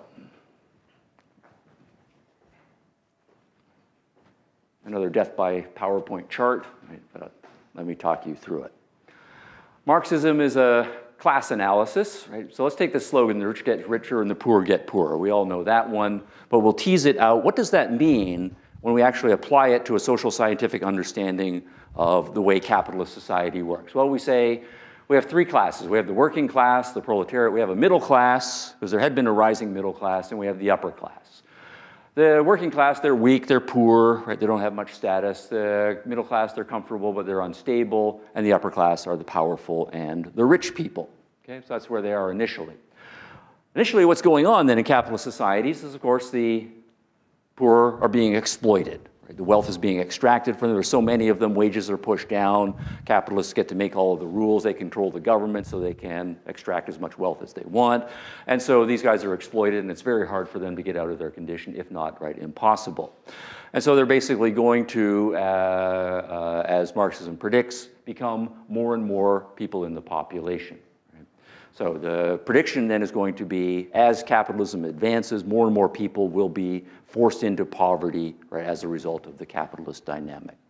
The middle class, right, they're unstable because the logical capitalist competition, right, says there's winners and there's losers, and we're all competing with each other. Some people in the middle class will succeed in clawing their way up to the rich class, but the most of them are going to at some point make a mistake, right, or they're going to be outcompeted and they'll be forced down into the proletariat. So the claim of classical Marxism is that the middle class really has no future. It's going to be squeezed out, right? And that then predicts population should asymptotically approach zero, right, for the future. And the rich, right, start off, they're exploiting and ruthless, they've got all the power, but of course, they're all competing with each other, right? Because if you're a millionaire, you want to be a 100 millionaire, then you want to be a billionaire. And if you're a Marxist, you believe that's zero-sum competition. And so the logic then is to say fewer and fewer rich people will succeed at this ruthless competition, and they will slowly amass all of the wealth in their own hands, and then all of the other former semi-rich people will be forced down, right, the chain of command. So we have then three social science predictions that we make. Right? Population of the people in poverty will go up dramatically under capitalism. The middle class will shrink to nothingness, and the rich class, the bourgeoisie, will also shrink, although to a very small number. Now the problem then is going to be, and I'm going to say this is a problem, that even in Marx's lifetime, and certainly in the succeeding generations, right, of Marxists, by the time we get to 1900, right, 1920, right, and so forth, and we march our way through, is that all three of those predictions failed. And it's not just that they failed by a little bit, right, or that the data was mixed, but that all of the data is showing that the exact opposite, right, is coming to pass. If you look at poverty rates under the more capitalistic nations, rather than more people living in poverty, poverty rates are going down. They're going down significantly. That's an opposite. The middle class is supposed to be becoming smaller and smaller. Instead, what is happening is it's getting bigger and significantly bigger. The number of people who are rich is supposed to be getting smaller and smaller, but the problem is the number of rich people is getting more and more. Right? Damn it, there's just more and more millionaires, right? And then billionaires, right, and so forth. Now, this is a problem because if you think of Marxism as social science stands on its predictions as measured against the data. And by every measure, right, Marxist social science failed to fit the data. In fact, the data was the exact opposite. And this caused a crisis, not only by people who are not sympathetic to Marxism say, ha, ha, ha, you Marxists got it all wrong, but a crisis within Marxism. And what you find when you read the Marxists of each succeeding generation is they are aware of the data. We predicted this, but now the data says that. What do we do? And of course, we need to start tweaking the theory, right, in various ways, but this is a problem. And as the generations go on and the predictions get worse and worse, right, the problem gets more and more. Now, I want to say that the crisis reached a head again by the time we get to the 1950s. And the reason for that is important, partly because if you look at the first half of the 20th century, right, the Marxists had said World War I. Right, the Marxist theory of World War I is it's all the capitalist countries getting together and going to war over resources. And what's going to happen is the capitalist countries will basically kill each other off or weaken each other, and that will provide a space for the communist revolution of some sort, right, to fill the vacuum. That didn't happen. But good news, depression, right? The Great Depression happened. Marxist theory says, right, this is the final death throes of capitalism, stock market excesses, capitalists getting greedy, et cetera, et cetera. Capitalism is over, and out of the economic collapse, right, the proletariat will get their act together and we will have revolution. That didn't happen. World War II, well, this is one that's a little bit more complicated because we've got the communist nations fighting the fascist nations, fighting the liberal democratic nations. But the theory was going to be that the fascists and the liberal capitalists would weaken each other, and then communists, if they bided their time and thought strategically, by the time, right, one killed the other, the remaining one would be weakened and we would be able to kill them, and then communist revolution of some sort, right, once again. By the time you get to the 1950s, though, it's clear that's not going to happen. Because what's happening in the 1950s? Well, fascism is gone. But it's probably coming back, unfortunately, right? But it's gone, right? And we do then have the familiar Cold War contours, right, of the Soviet Union versus the left or the liberal democratic nations, right, in the West. But the liberal capitalist nations have recovered from World War I, from the Depression, from World War II, and things are pretty good, right, if you start looking at what's going on. The poor in the 1950s in the capitalist countries, right? They're all buying cars and television sets, right? And the interstate has been built, so they're taking all these trips, right? And international flight is increasingly available to everyone. Everybody's enjoying all of these movies, right? And eating better, and people are getting taller, et cetera, et cetera. So by the time we get to the 1950s, if you are on the very far left and sympathetic to Marxism, it's not looking good, right, in terms of the data. So it gets worse. We've had 100 years of waiting for the revolution. Hasn't happened. Capitalists are doing better and better, it seems. But what about those moral claims? Capitalism is inhumane. Well, of course, there's lots of things we can complain about, how Canadians have treated each other, right, and how Americans have treated each other, and human rights issues, right, and so forth. In the grand scheme of things, those are important, but relatively light by historical standards. By and large, you get a pretty good chance of putting together a pretty good life if you're living in one of those countries. But on the other side, right, two crushing blows happened in 1956. Right? And these were crushing blows to Western Marxists especially, because for a generation, Western Marxists had thought, despite the predictions about the economic modeling, right, and so forth, at least we have the Soviet Union. And the Soviet Union is a beacon of our humane moral future. It's a communist revolution that succeeded. Right? And Stalin, Papa Joe, right, is at the helm with the power to do what is necessary to usher the Soviet Union and therefore eventually the rest of the world in the right direction. An almost messianic, right, fervor about what was going on in the Soviet Union. Right. Any number of fellow travelers go over there, they take the tours, they come back, right, glowing, right, reports. 1956, right, Stalin has died, Khrushchev has consolidated power, and he announces in a speech that all of those stories about genocide, about the asylums, about the torture, about Siberia were true. It wasn't just CIA propaganda. It was all right. Tens of millions, right, of people tortured, starved, exterminated, right, under what was supposed to be the humanest social system that ever existed. How is this possible? 1956, also in Hungary, one of the satellite states, right, now behind the Iron Curtain. Things aren't going very well economically. Right? Students in university classes are chafing at having to take only Communist Party propaganda right in their courses. Right? They want a more liberal curriculum. They want to have jobs when they get out. Workers are hungry. Right? And so there are protests that are starting, peaceful protests.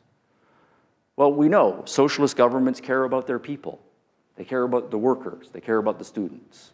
The reaction of the Hungarian government was to call up Moscow, say we got big problems here. Moscow sent in the troops, sent in the tanks, and protesters are shot.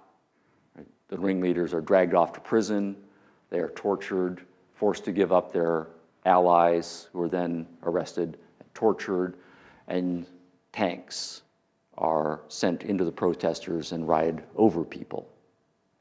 And Western technology, for the first time, this is shown on international television. Everybody sees it.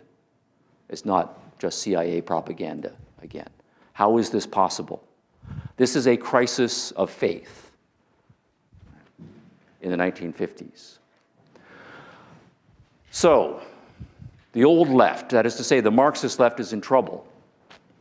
What are we going to do? And what do you do if you are a young person in your late 20s and early 30s, strongly committed to your politics, and you're really, really smart?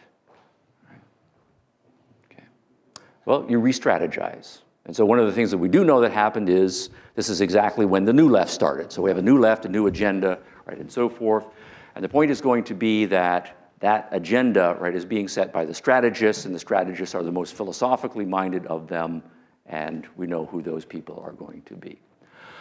So this is the second thesis. That is to say that by the time you get to the 1950s, what has happened is, yes, philosophy is at a very skeptical place epistemologically. But at the same time, people on the far left are going through a crisis about what we are supposed to do now that our youthful dreams in the classical Marxist ideal have failed. And even all kinds of neo-Marxism have been tried. Those have failed. And the practical results in the Soviet Union and other places as tried have failed. We need to do some serious thinking. Now, I've used the word faith. And I want to say that there is exactly a parallel here. Because if we think about the kinds of uses of faith that we're more familiar with, what happens if you're an intelligent young person and you believe a certain religious worldview? Right? Typically, you come to believe that it's true, it explains a lot of things, but it also has a strong normative component. You believe that it is moral and decent, and that it's the hope for humanity that your religious vision come to prevail more. Right? But then you start to grow up, and you start to realize that there are lots of smart people who believe very different things right about religion. You start to have arguments with them, and sometimes they've got really good arguments. Right? And you find yourself questioning, right, on the basis of the evidence and the data, whether your religious views, right, are true. Yeah? And sometimes you reach the conclusion that, you know, I don't actually think the arguments for my religion are that good. A lot of holes have been poked in them. They can't be true. And these various alternative religions, including non-religions, the arguments for them are pretty compelling. So we have a crisis, right, of faith that, of course, we know millions of people go through. And to put it in polarized terms, it's, am I going to go with what seems to be the best arguments, the best logic, the best evidence, to go with my reason? Or am I going to go with what I really want to be true, which is to say, this religious view that has formed part of my identity and my understanding of what is beautifully and nobly possible for human beings?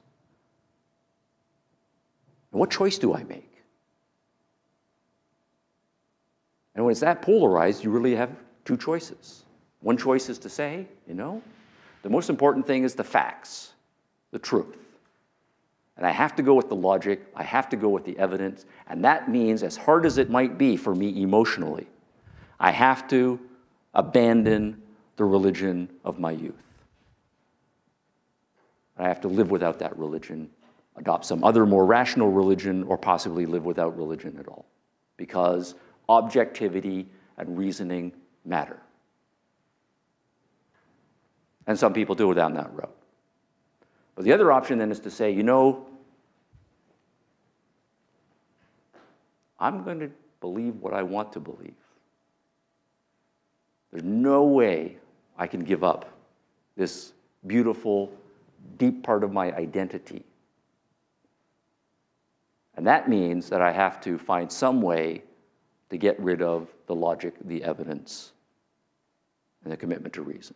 That I'm going to elevate a subjective commitment to something I want to be true over reason. And we do know in the history then of religion that there are many religious strategists who take that route. Limit reason, crucify reason, set aside reason in order to rejuvenate personal faith commitments. Now that exact same psychology carries over to politics. And that's the claim I'm making here about the 1950s socialists. The smart ones recognized that the arguments for socialism had been destroyed. Mises, Hayek, and the others, and all of the empirical data, right, that was out there. There's no way to give a rational explication for the economic superiority of socialism, right, over capitalism. And the data shows that the socialist nations have been brutal in practice. And that by and large, whatever our gripes are about the West, things are pretty good, morally speaking. But if you're a committed socialist, you're at a crisis at this point because you believe that capitalism is evil and socialism is moral. But the logic says the opposite. Do you go with what you want to believe, your socialist ideal, or do you go with the logic? And we do know, again, some people make the different choices. Some people say, okay, I need to modify my socialism, abandon socialism, and move toward some sort of liberal democratic understanding. But a lot of people double down and say, I am going to find a more sophisticated way to bracket reason, bracket the evidence, bracket the idea that on politics, reason, evidence, and logic is fundamental. And that's the postmodern move right there. Another colleague at Duke University, Frederick Jamerson, right, Marxist theorist, right, at exactly this juncture says, yes, we are aware of Marxism's and neo-Marxism history. We are aware of how things have gone right in the West. And we do know it is evidence versus political commitment.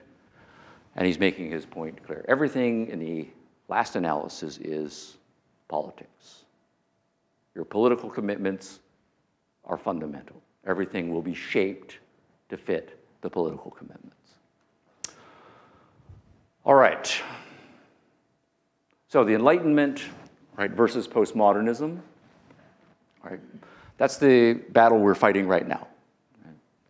These guys were young in the 50s, became mature in the 1960s, leading their professions, grand old men in the 70s and 1980s. Trained any number, right, of PhD students who themselves went on to be professors in the humanities, right, in the 90s, early 2000s, in our generation, right, so forth. Extraordinarily successful for the power of their political strategy and their ability to marshal the philosophical and epistemological arguments to support them. Now that's where we are. Right, so the battle is joined. But I want to now turn in my concluding minutes here and be critical, right, of postmodernism. There are literally dozens of important philosophical issues that I'm not going to be able to talk about, obviously. All of them need to be engaged. Right? There are good arguments for skepticism and good against, right? And so all of those issues that have led philosophers down varying paths have to be engaged. So I don't want to undermine the importance of any of those.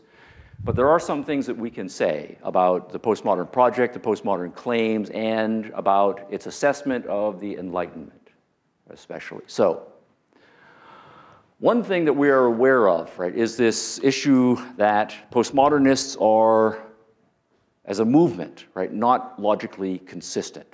Right?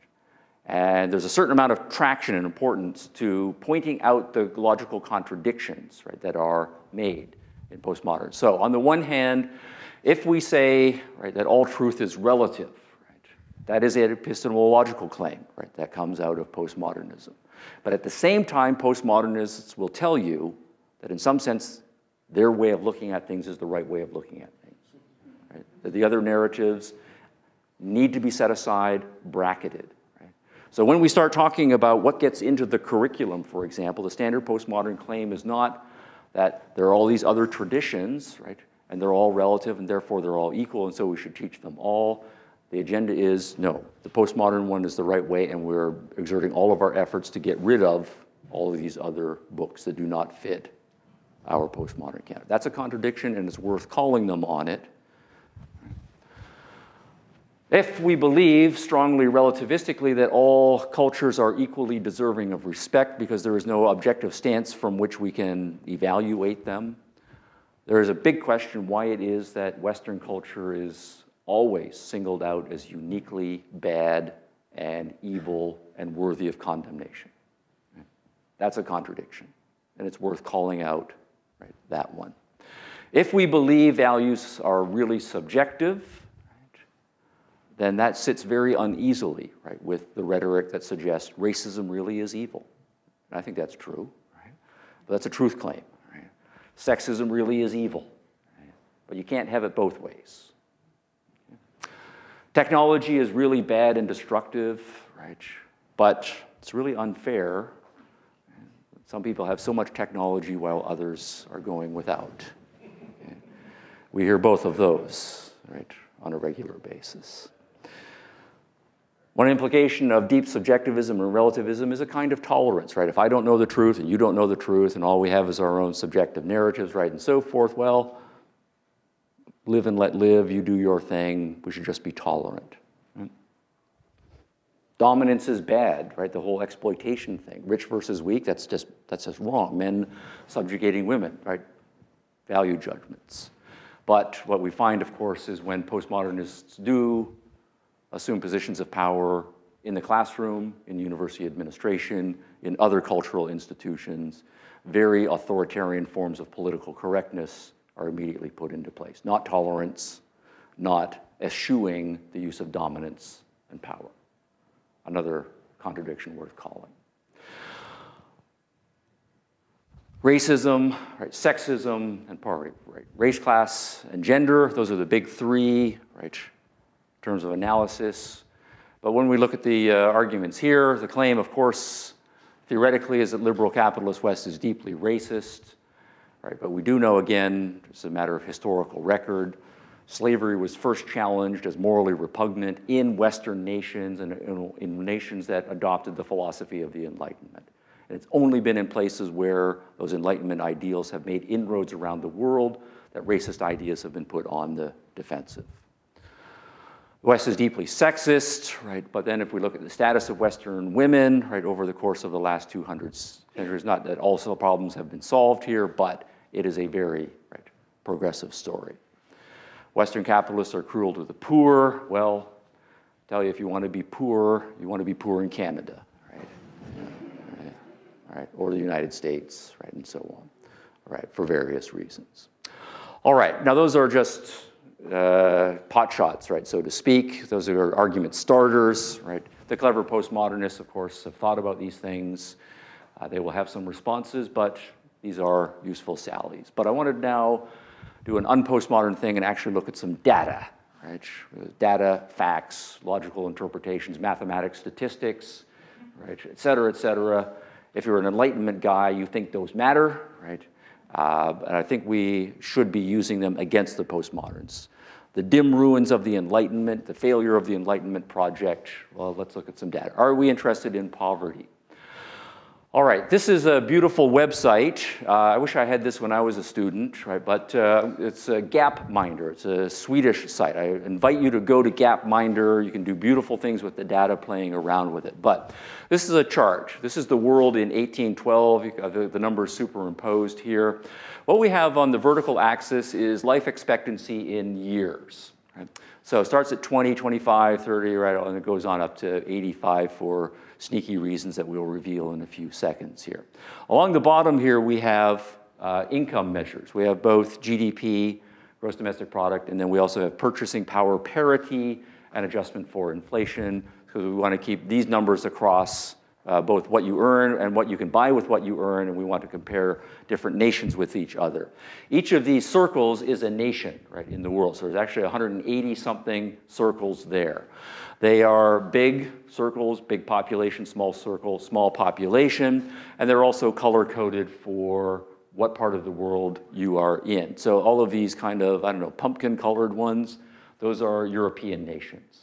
This yellow one here, that's the United States, right, in 1812. That one right there, that's Canada, right, in 1812.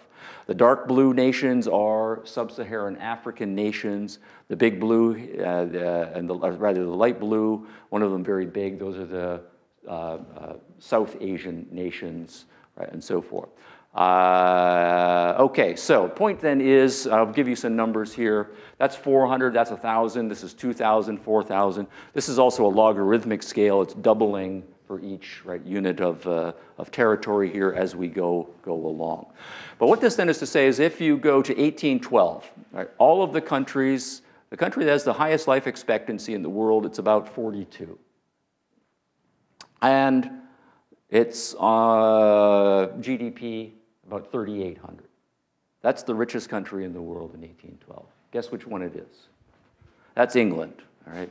So this is England, right, about 50 years after the Industrial Revolution had started, right? The first nation of the Enlightenment, and it's already breaking away, right, from the pack. If you go to 1712, England is right down around here. That's the United States, right? This is France, right? This is Germany, right? And these are Western European nations. And then Canada is lagging a little bit right behind. Okay, Jump ahead 100 years. We'll go to 1912. Okay, so we go 1812, 1912. Right, 1 century. All right. That, again, is the United States, but notice how much bigger it has gotten. Right. Population is increasing. Right. Income, right, the United States income was down around here, $2,200 or so. Now it is about $8,000. Right. There's Canada, right, keeping company. These are all Western European nations. These are 2 East Asian nations that have opened themselves up to trade with the West, right, in the previous generation. A lot of other countries are still sticking around. But notice what we have is most of Europe and North America and 2 East Asian nations have significantly, right, improved. Life expectancy, we're now got some nations in the 50s, right, flirting with 60 right at that point. All right, 1 more 100 years, we'll go to 2012, basically our generation. That's what happened in the last century. Okay. So, United States, right, even bigger. Canada's in there. Japan, right, Singapore, Hong Kong, all of the Western European nations. These are now the Eastern European nations. Right? This is now after the fall of Soviet Union, 1 generation. This is where the log scale becomes important because, you know, if you take these Eastern European nations here, right, that's about $18,000 per person. Standard Western European nations, right, it's in the 30s, so it's more than double. Right? These are the 2 North American nations. These are the Latin American nations, right? I believe this one is Mexico, right? So Mexico is around 15,000, right? Despite proximity to Arizona. If you're in Arizona, right, you're about 50,000. So the border makes a big difference there as well. But look at the sub-Saharan nations, all of them. Right? All of them were down here. I don't know what parts of the world you travel to. I always tell my students to go to Mexico, and often they do for spring break and so forth. They all come back and say, you know, the poverty in Mexico, I just can't believe how awful it was. It was just horrible. Right? It really is horrible, right, by American standards and by Canadian standards. But yep, there's the Mexicans are right there. Right? By historical standards, that's not bad. Okay? Now, of course, if you're Mexican, right, and you go to some of these sub-Saharan African nations, right, it's pretty grim. But this is the striking point I want us to get to. Right? These are all 3 of the charts here. Every single country in the world, right, 200 years ago was right down there. That is to say, all of the countries in the world were in this lower left quadrant. Right? There's nobody there anymore. Life expectancies have doubled even in the poorest nations of the world. Income has, in some cases, doubled, tripled, quadrupled, right, and so forth, in the space of 200 years. Right? So when someone says, what happened in the Enlightenment was a mistake, right, philosophically and institutionally, right? There's some data that speaks to that, right? Because that looks like a success story to me. If you think living long and wealthy is a good thing, right? And I do. Right? So, are you interested in racism and sexism? Of course we are, yes. This is basically the 20th century story about women's education in North America, heavily skewed by American data. So each of these lines is a degree. So bachelor's degree, master's degree, doctoral degree, law degrees, medical degrees, right? Early part of the 20th century, end part of the 20th century. The trend lines are all up, right? Significantly. In fact, for bachelor's degrees and master's degrees, it's now 60 to 70% of all of them are, right, women, right? It's the men who are having more troubles. Right? Getting those degrees right and so forth. And that looks like, right, success to me, and that's in the Enlightenment, right, touched nations. Racism, racism, right, and so forth. This is the story, right? Slaves or serfs in the world in 1750. By this measure, about 76% of the world's population was either a serf or a slave, right, at that time. Enlightenment is just starting its push to say there's something morally repugnant about slavery. Let's do something about that. And this is the story, right? Until now we get to our generation and we still have slavery and serfdom, right, in the world, but a very small minority of the population, and we're still going after that. That looks like a success to me. This is a survey published in 2013. You can get this at Washington Post, measuring racial tolerance, right? One of the questions they ask is, how comfortable are you living with someone in your neighborhood who's of a different race, right, or a neighborhood? And so there's dozens of questions that mine that territory. And what we find is in all of the blue, right, those are the nations where people are fine with it. The vast majority of people, you find fewer than 5% of the population saying, no, I actually have a problem living with someone whose skin is not my color. Right? Other parts of the world, right, the data is, of course, much more mixed and much more the other way. But again, it's not accidental, right, that the nations that are the most blue, right, are the ones that are the most touched by Enlightenment philosophy. And that looks like a success to me. So I'm going to assert there's a fact, right, that the progress, right, has been real, but I'm highlighting the philosophically charged terms because I said fact, right? And I said progress, and I said real, okay? And the philosophical debate, right, is joined. Okay? Now, of course, all of this has huge implications for the culture wars, right? If you don't believe in facts, you don't believe in progress, you believe in the opposite of that, you don't believe there is a real biological or physical reality that we are ultimately responsive to. If you think everything is about power and social construction, you will have a very different agenda, and that's the one we're dealing with right now. And my argument is, well, if your agenda, whatever your agenda is, the facts and the logic are against you, and I think they are against postmodernism. You should expect some non-factual, factual, non-logical, non-civil, right, non-liberal arts education responses to it. You will find a very negative, hostile, uncivil, warlike response, and that's what we're seeing manifested in what I now think of as third-generation postmodernism. And that's what we're dealing with right now. All right, so that's my book. Some of the theses there. I'll stop at this point, and my hosts will let me know how much time I have to field questions. So please have at it.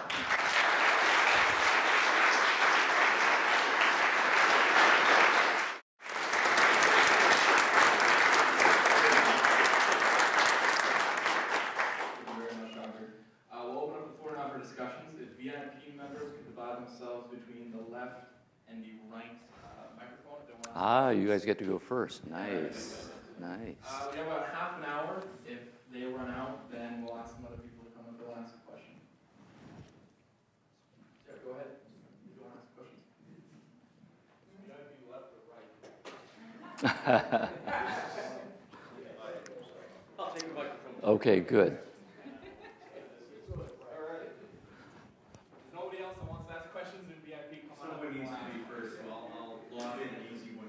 Oh, well, thank you. I had a very interesting debate with one of my children. He had a high school project about politics, and there was this concept of left versus right, and where different ideas and parties sit on that. And when you mentioned fascism in your talk, the teacher had fascism at the far right, and socialism and communism at the far left. Yes. My son didn't understand what units of measure were for this. And I was wondering if you could comment on that, because... Yeah. Anyway. Okay, good. So left-right spectrum is garbage.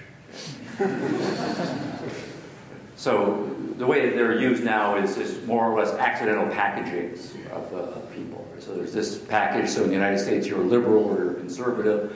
There's not necessarily any internal coherency between all of the elements right of the package, and we just call them left and right for various reasons. And the pretense then is that it's just a kind of one dimension, right, along which we can measure, and that's exactly right the problem. So when you start to flesh things out, right, we do know there are tribalisms, and there are feudalisms, and there are fascisms, and there are socialisms, and there are libertarianisms and classical liberalisms and so forth. There's no way to put them all on one spectrum, right, from left to right. So I'm actually surprised that your son is still getting that, because I can remember having the exact same question, right, when I was a freshman in university. So the idea was that, Hitler is at the far right, and Stalin is at the far left. And so then I don't know where do you put to Thomas Jefferson, right? Is he like a compromise, right, between Hitler and, yeah, that's like, so if we're supposed to say on this, it doesn't make any sense, right? Or if you kick it up to the theoreticians, right? So we've got, you know, Giovanni Gentili, right, one of the philosophers of fascism, right? And then we've got Karl Marx. Well, where do you put John Stuart Mill? You know, it's not that he's borrowing this from the communists and this from the fascists, right? In some sort of packaging. So it's inappropriate. So I think, you know, partway through your question, you said the right thing is to say, well, what is the dimension, right, that we're trying to measure? And serious political scientists will then start to, right, take up that point. So then you say, for example, who do you think the polity is, right? Do you think the polity is comprised of a number of individuals, and the polity is trying to serve those individuals, or do you think of the polity as a collective, and that what we're interested in is what's good for the whole, and the assumption that somehow the society as a whole should be coming together? So that then would be to say you are having one aspect of your political spectrum should be individualism to collectivism. But that's not the only important political question. Another important question is how much power and authority do we think a government should have?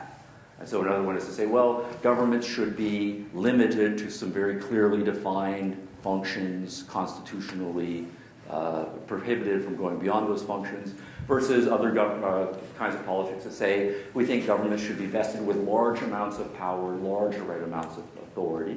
So then you have a different spectrum that says, you know, strong authoritarianism to limited government minimalism at the other spectrum. And you keep going through.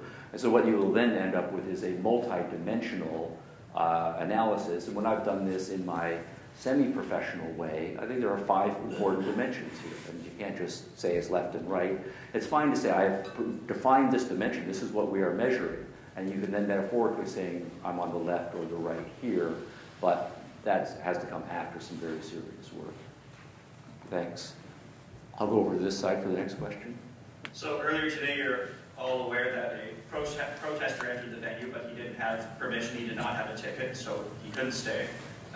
But at the Free Speech Club, we like to allow people to have their say, but they just have to follow the rules. And so I've taken down a question from him, okay. And it's very simple. It's just, was Foucault a socialist? Oh. I think broadly speaking, yes. Evidence would be the fact that he joined the French Communist Party in the 1950s. That's one datum.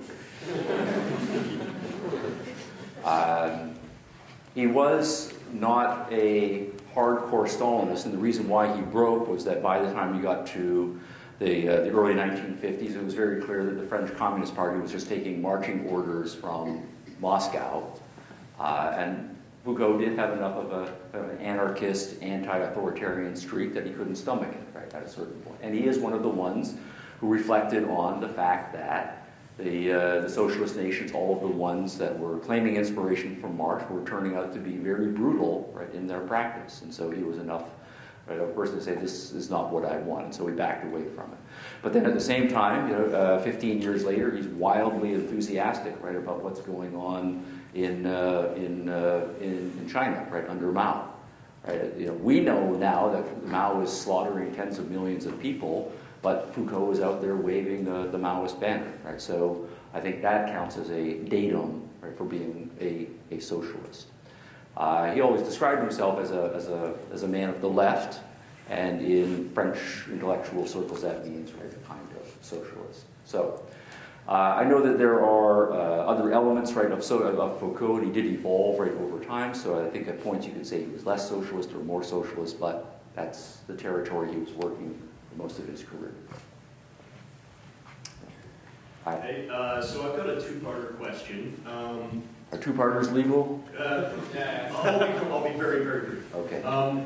So I noticed in some of the common moral positions that you said postmodernists take, it seems like there's a lot of overlap there between those sort of positions and, say, Nietzschean slave morality. So that's question number one. What do you think about that? And question number two, could Nietzsche be regarded as some kind of postmodernist, perhaps? Yeah. All right. So the Nietzsche story. Yeah. Okay. And I'll get your book on Nietzsche. Okay. Yeah, I wrote a book on Nietzsche and the Nazis because Nietzsche had an influence on an enormous range of people in the 20th century, all over the political map and so on. But yeah, the Nazis did see him as one of their forerunners, and the extent to which that was legitimate by them or not is the subject of that book. But yes, one of the things that Nietzsche is famous for is his account of master morality and slave morality. And ultimately, he was a power politician. He didn't believe in truth. And so this is partly why the postmoderns see him as a forerunner, right? So everything is perspectival, and science is a psychological projection, right, on a messy reality, right, and so on. So the postmodernists, to some extent, do legitimately see Nietzsche as a forerunner, often filtered through Heidegger, right, who also was deeply read in Nietzsche. And the idea is that ultimately it's power. Power works through us and constitutes us, but there are different locuses of power captured in different social groups, and so we have to understand things sociologically in terms of power struggles, and some dominate and some don't, and so on. So all of that is very Nietzschean. To go back to the Foucault question, at one point, right, Foucault said of himself, you know, you get right down to it, I'm just basically a Nietzschean. Right? And I tried to read things right through Nietzschean texts. So that's the positive claim that says Nietzsche, to the postmodernists, legitimate story that can be told there. But at the same time, and this is the first question that you raised, so I'm taking them in reverse order, there is, right, an obvious way in which Nietzsche would be disgusted, right, with postmodernism. Because one of the things that we find in postmodernism is this idea of victimization, right? And that when you are, you know, the strong group versus weak group, well, if you really believe it's strong versus weak, you do have a value choice to make, right? Am I going to be on the side of the strong? And I just say, you know, it is a dog-eat-dog world, and I'm just not going to be lunch, right? I'm going to be one of the ones that eat lunch, right? That means I have to be tough and willing to dominate, right, and so forth. Or am I going to say, yeah, the world is dog-eat-dog, but I really feel sad, right, for the runts of the litter, right? And, you know, I wish that they had more safety in the world. Right? And so all of us runts get together, and you know, we herd together for safety, right, against the big bad ones, and form alliances and so forth. Now that's metaphorical, right, but we do have, right, literally, right, in postmodernism, systematic identification with any group that has a victim claim. Right? And the victim claim is always valorized, right? And the mark of your being a moral person is your identification, right, with the group. And one of the political tactics or social tactics that you use to advance is you play up your victim status, right? Because that then leads you to various kinds of great goodies, right, and so forth. So Nietzsche, though, of course, himself is on the other side of that divide. He did say the world is power, strong versus weak, but his view was that if we are going to advance the human species, it's not going to be the weaklings that get us there, right? It is going to be the strong, the powerful, who have an agenda and who are willing to dominate other people, even to the point of slavery, right? He was an advocate of slavery, to make people, right, use their energy and use their power for my own agenda, and then that's going to enable me to do something great. So Nietzsche, I think in his metaphysics and epistemology, right, is very much what the postmoderns are drawing upon. In his value theory and his politics, he is anti-postmodern. I'll go back over here. Thank you for your lecture. It was really interesting. Two kind of questions. My first question that I came prior to this event wanting to ask about, and I think I still can ask after hearing it, has to do with the law. And recently in Canada, there was a decision made where a person was found not guilty of a crime they were accused of. And then I was reading later an analysis done of that, sort of an analysis from a Marxist piece of writing, where they talked about the person's fear in the situation that they were in as being perceived. And that's why they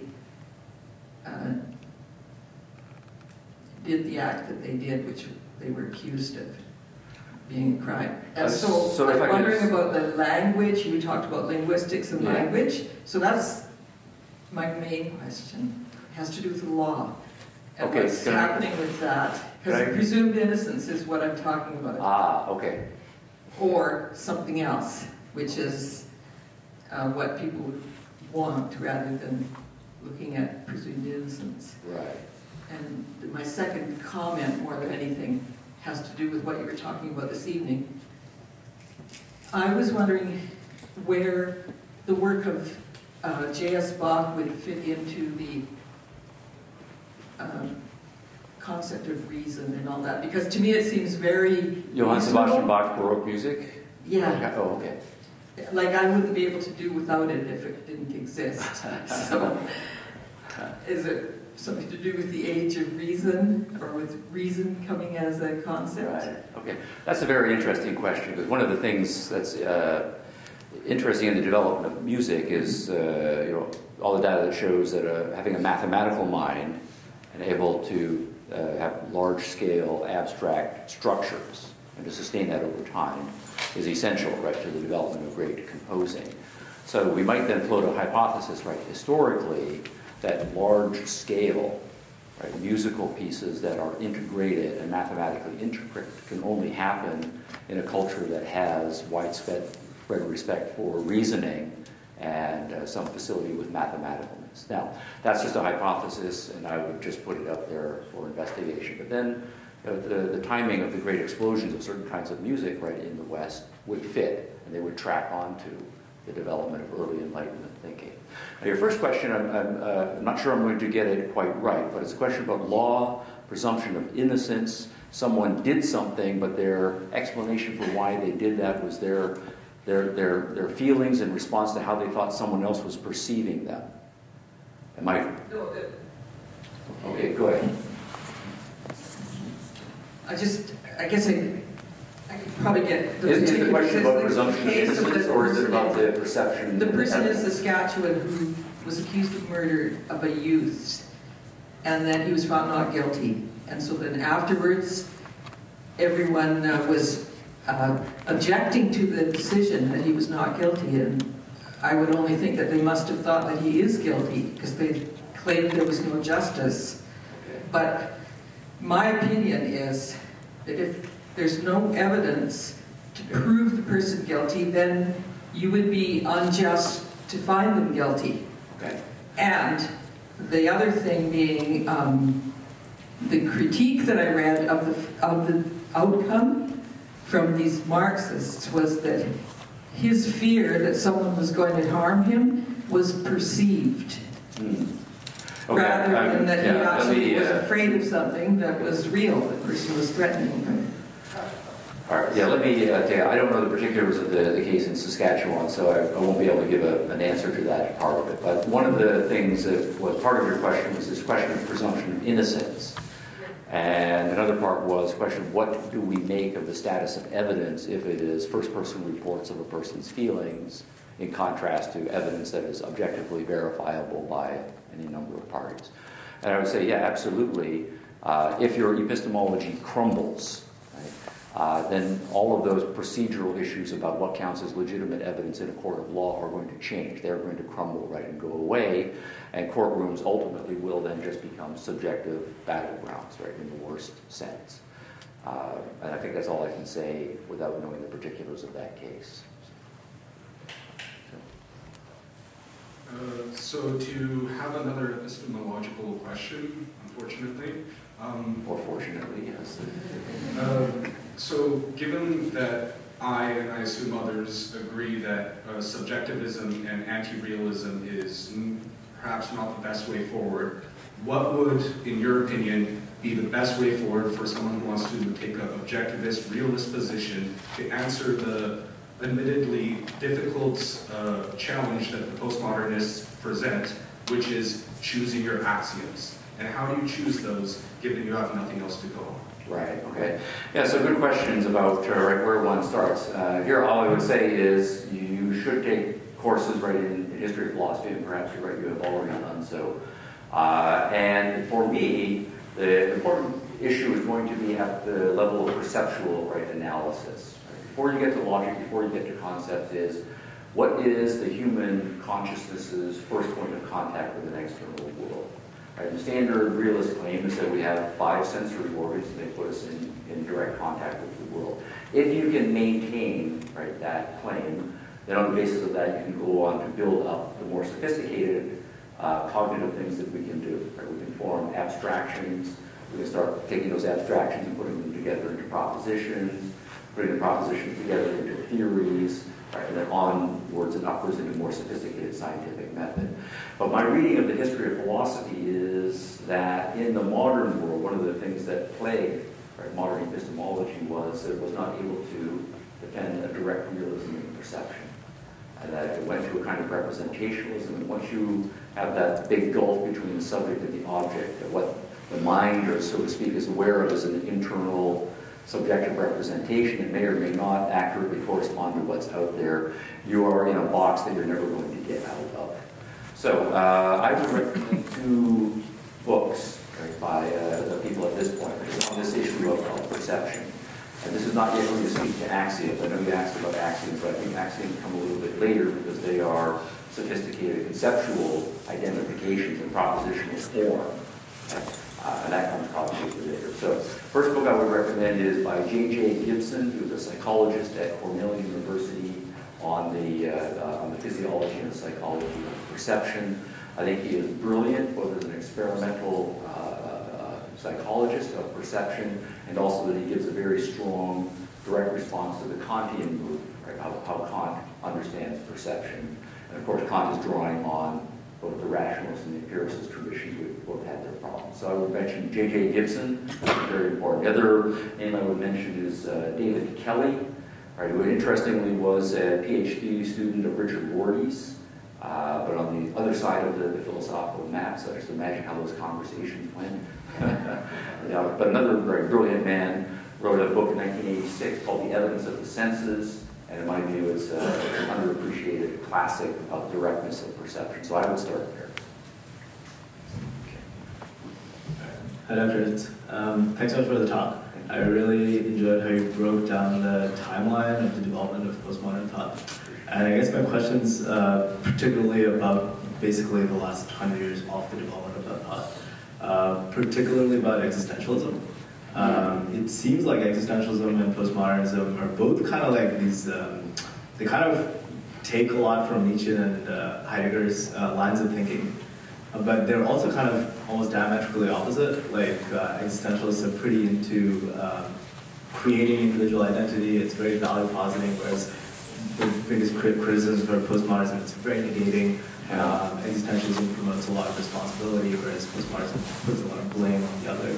Yes. And yeah, I was wondering if you have any thoughts on why that split happened, because I grew up reading a lot of existentialists, and then I started reading the postmodernists. It was like reading like this ugly, deformed cousin version of it. That's a nice way to put it, yeah, that's very good. I think that's a very perceptive question, right? And I think most of the existentialists are a generation earlier, right? So, according to the biography, so the leading postmodernists are all coming of age in the 50s, right? But Sartre and Camus are coming of age in the decades right earlier to that. So there's a bit of a chronological difference. But in terms of philosophical categorizations, the existentialists are still trying to do some metaphysics, and they're still grappling right with issues of human nature. You know, even though Sartre does say, existence precedes essence, and there is no human nature, and so on, he's not as radical right about that as the later postmoderns right will be. Heidegger, as an existentialist, if you want to include the more German, is still trying to do some metaphysics, right? He's trying to figure out what really is the nature of being with respect to being, capital B being, right, and so forth. So I would see the postmoderns are a more ruthless derivation of the most empty skeptical parts, right, that the existentialists are grappling with. The existentialists are still believing that we can do some metaphysics, that we can find some authenticity, right? That we can find, as creators, right, some genuine meaning, right, in our life. And I believe that the postmodernists abandoned that. Right? That's too metaphysical, that's too positive normatively. So, yeah, what was your phrase? A deformed cousin? I don't know. It's like the ugly evil. All right, that one should be on the tape. Well, yeah, we should write that one down. But let me just a bit back up. Obviously, existentialism has a reputation for being kind of gloomy. Life is absurd. God is dead, and we're alone, and then we die, right, and so on.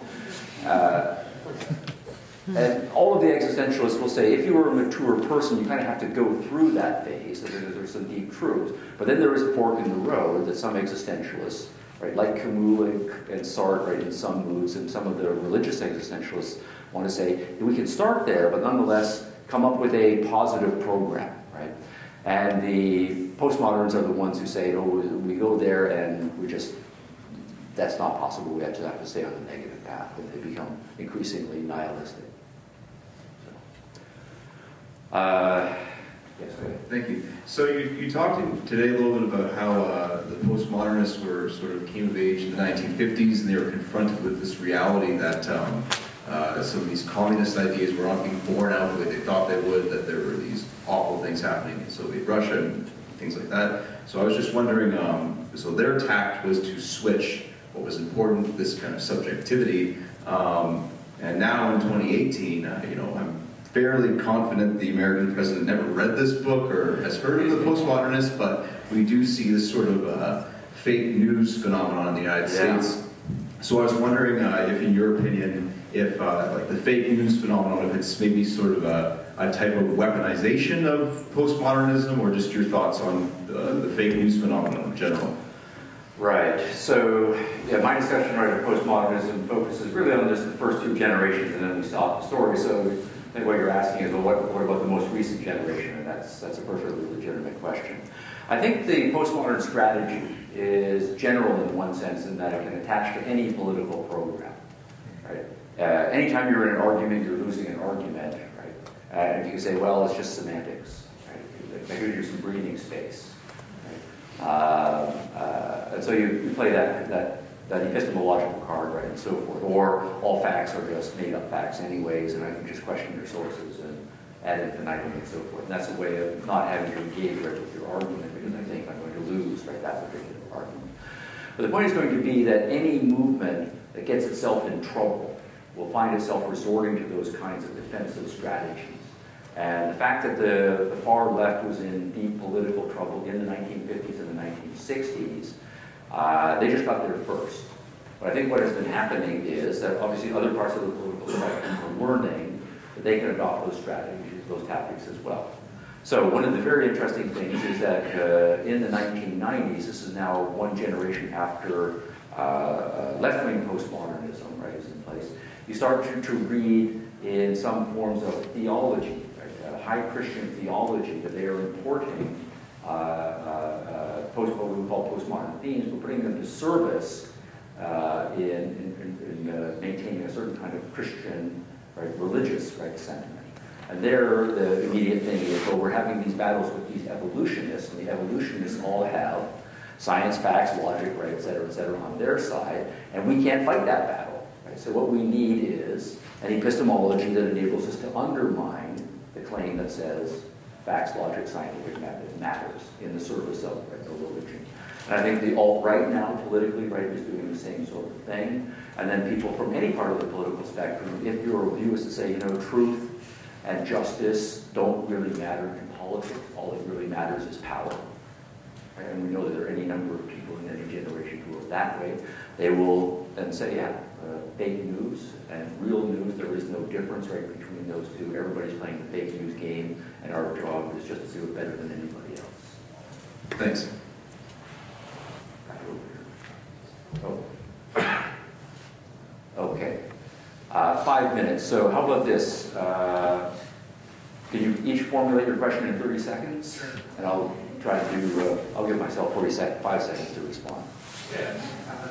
Wittgenstein closed Tractatus with where everyone cannot speak, and everyone must pass over in silence. Do you think that the postmodernists misinterpreted this line, much like the logical positives did with the rest of the Tractatus? And if so, was it because of an inability to navigate the paradox put forth by Kierkegaard, fear and trembling with the night of faith? Wow.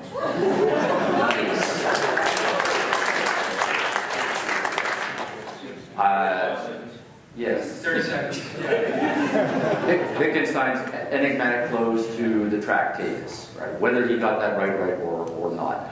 I don't think so, right? Because it's an anti-metaphysical move. Right? So saying there's certain things we can't talk about, so we shouldn't talk about that. It has to close off certain branches of subject. And most of the positivists and logical positivists at that point are at least allies to the Wittgensteinian project of saying we can't do metaphysics and we can't do normativity, right? Various things. Rorty, whether he got it right or wrong, right, when he cites his big three, he does say Dewey, Wittgenstein, and Heidegger. And he's got a certain spin on Wittgenstein, but we can argue about that. But I do think that Wittgenstein is at the very least playing with fire. Right? That feeds into postmodernism. Okay, so as you've highlighted, currently the postmodernists are left-leaning, to say the least. If they reject power and exploitation, how is it possible to organize a socialist state? And if objectivity is subjective, then how can postmodernists justify the entire nation to trust their one leader to be objectively correct?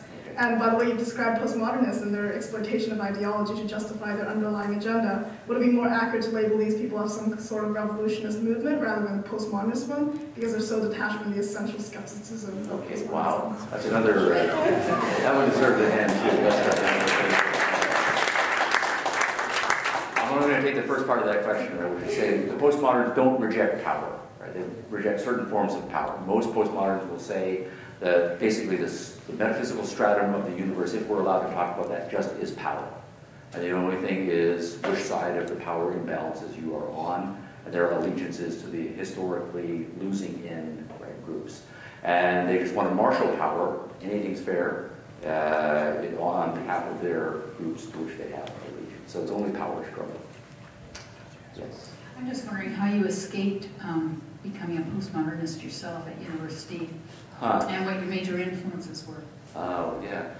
Well, I think I escaped because when I went to university, I wasn't planning to be a philosophy person. I was planning to be an architect and an engineer, because I wanted to build things. So I really just got my undergraduate degree in philosophy for fun, because I wanted to have a whole bunch of books to read and know what I was supposed to read when I was pursuing my architecture and engineering career.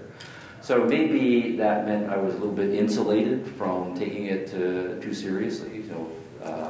But I did take it seriously right when I went to graduate school, and then when I started teaching thereafter. So I mean, the biological or the biographical point's not going to carry very far. I think if you're an engineer and you want to build things, you take reality seriously. So maybe that's right deeply in my bones. And maybe that inoculated me from it. But that still then might have been readers to say, well, that just means you're not giving the other side's arguments a fair shake, and there we would have to engage the arguments. Hi. I wanted to know, one of the things you find when you're arguing with postmodernism or postmodernist rhetoric, whether it's like a bona fide fan of Lacan or just somebody engaging a bit of sort of fashionable deconstructivism, is the hypocrisy comes up when they're more than happy to like, oh no, words just, all of this, and we have to keep in mind that language is just made by cisgendered white men to keep their hegemonic control over culture, and then, use definitive words, whenever it's convenient for them. So how can you call that out, knowing that most people in the public sphere, because you're not going to convince that person, you have to convince the people around you, are not going to respond well to you just going, this is postmodernism, look. People will suddenly become very interested in refilling their drinks or whatever. So how do you call that out without getting too deep? Well, I think you always have to be clear who your audience is. I mean, if you're interested, if you find someone who fits that category, they're serious postmodernists, then your strategy either has to be, I like arguing about this sort of stuff and I want to sharpen my rhetorical tools, so I'll have a discussion with this person and the group. Or you might just say it's just a waste of time because I know postmodernists ultimately, even if I have good arguments and good facts, aren't going to change their mind because that's not what their agenda is. Or you might then say that really my audience is people who are listening to us have this debate, and I know they've heard those arguments, but I want to get my arguments out there in various ways. One thing I find that is useful, though, is with postmodernists is just say something outrageously wrong about any of the leading postmodern thinkers. Right? So say, Foucault, before he died, said that Ronald Reagan was his favorite president. So what? And immediately, right, what's going to happen? no way, that is false. Right? That didn't happen. So that's a fact claim. And then you say, wait a minute, you're saying Foucault really believed certain things, really didn't believe certain things, and you know this? And they've got a performative contradiction. So something like that might work. Now that's a bit cheap, but often cheap shots work, right? I get to close? Okay. You're the closer. Okay. I really loved your presentation, although I would like to question a bit your second thesis about the origin of postmodernism. Okay, Postmodernism, excuse my clumsy English. Describing Foucault as building this theory to justify the failure of communism in the 50s seems a bit reductive, you know? I think it doesn't cover the broad spectrum of the context of the era, which is the war in Indochina, the end of World War II, Algeria was happening at that time. And I think that it is losing some contributions of postmodernism around deconstructing the structure of the discourse where oppression can take place. Foucault was thinking about madness, in Histoire de la Folie. He was thinking about the structures of power in punishment, in surveiller punir, which are significant contributions in trying to understand what's the role of the discourse in the oppression of within a society. All right, very good. So I would say what you just said about Foucault is exactly right. But you would also be able to say the same sorts of things about Rorty and Lyotard and Derrida. Right? Each of them is unique. And postmodernism is a bit of a broad label, and they have disagreements right among them, and each of them has different contexts and is responding to particular issues. So, if we were to drill down to Foucault in the 1950s and his break from the French Communist Party was one of the things that's going on. His having finished his PhD degrees and working on his first sets of projects, right? What exactly is going on in his mind? He fits into this story, but obviously there are other things that are going on, right, for him as well. Let me just say, though, also, I have been very critical on postmodernism, but I do think that all of them are brilliant, and there are some things in Foucault that I like, right, because he does have kind of an anti-authoritarian streak that comes out on a fairly regular basis that prevents him from being lip service to any one kind of ideology. And you do get the sense that he does have some genuine humanity in him, that he's not utterly nihilistic the way some of the other postmoderns are. So for each of these guys as individuals, yeah, there would be a much more nuanced story that we would have to tell. So, but necessarily when you scale out at a movement level, you can only say broad stroke things like subjectivism and skepticism are operative here in varying degrees among these people, and a certain kind of reaction to coming out of the far left politics is going on, even though the weights are going to be different for each individual thinker. So, absolutely. Okay, I think we're out of time. That was our show. Thank you very much, everyone.